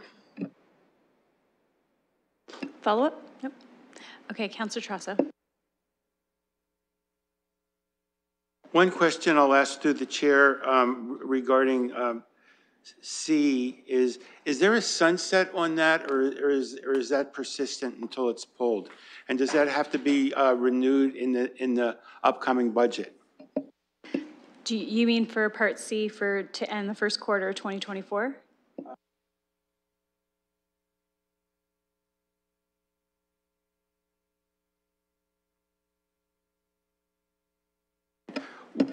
When that first quarter of 2024 is over, it would have to be reapproved through the multi-year budget? Thank you, Mr. Mather. Through the chair. So this initiative was a temporary initiative through the Quarry Action Plan. It initially was just to cover construction-related costs and event and special events. During COVID, it transitioned to a completely subsidized program to allow for businesses to cover during post-COVID. What we're making the suggestion in this report is that that program that was temporary in nature would conclude as of the end of Q1 2024 and not continue. Okay, thank you for clarifying that. I would be more comfortable through the chair with Part A if I included some of the things that I spoke about before. However, I got the distinct impression from you that it's not necessary, and you're going to do that anyway, and there'll be the opportunity to raise these points. Is that correct? Mr. Mathers? Through the chair, that is correct. Be happy to take any of the materials that you've taken a look at recently. I think that would be helpful in the other work that we're doing. Looking at whenever we have a new zoning application for temporary zoning relating to parking lots and what our initiatives would be in moving forward on those. Councillor? Yeah, through the chair, yes, I will forward to you the Canadian Urban Institute pamphlet, because it's I found it very helpful in terms of framing some issues here. I have one final question. I'm not going to be making any amendments at this point, but I do have one question. Does the City of London, as a municipality, have the opportunity to enact a differential fee structure in long-term parking or in street parking or any parking based on the size of the vehicle? And I'm thinking about the contrast between a small subcompact and some of the very, very large, I'm not sure what to call them, SUVs, utility trucks. Thank you, like similar to what they did in Montreal. Yep. Mr. Mathers?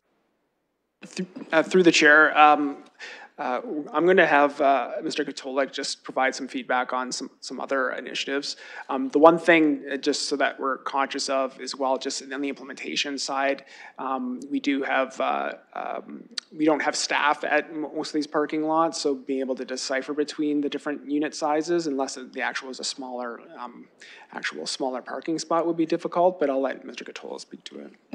Thank you, Mr. Katolik. Go ahead. Yes, through the chair, not wanting to repeat what Mr. Mader said, but a lot of payment is made through apps or through credit cards at the master meters.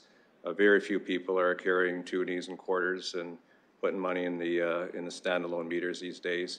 We do have discounted parking for veterans, so that's identified by their license plates. But we have not done any research on whether it be possible or legal to charge different rates depending on the type of car you have, whether it's size, how many cylinders, or whether it's EV or not.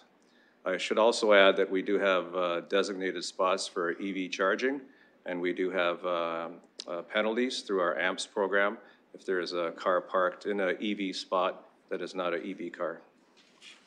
Thank you. Councillor?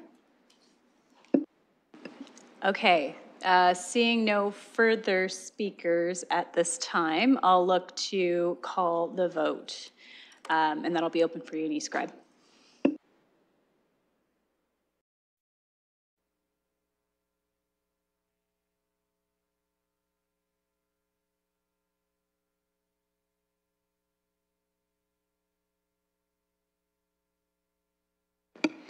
Closing the vote, the motion carries 5-0. Okay, thank you. We're on to item 5, deferred matters and additional business. We have item 5.1, the deferred matters list in front of you to be received today. Are there, I'm looking for a mover and seconder to receive that list, and then we'll take questions and comments. Councillor Cuddy, Councillor McAllister, and any questions or comments on the deferred matters list? Okay, just a comment, I did mention that there are a number of items coming to Civic Works in July, and some of those are related to the deferred matters list, so those will be brought forward. And thank you to staff for providing that list to us. I'll open that for vote.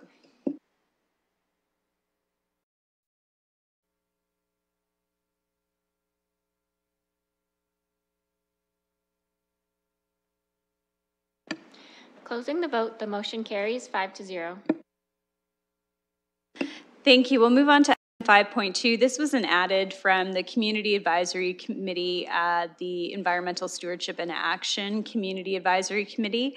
I want to thank the chair for raising concerns around, some concerns around membership and vacancy. You can see that in the attached. And again, this is to be received. Looking for a mover and a seconder. Councillor Cuddy, Councillor McAllister, thank you. And any questions or comments before we open the vote? Seeing none, we'll open up for voting.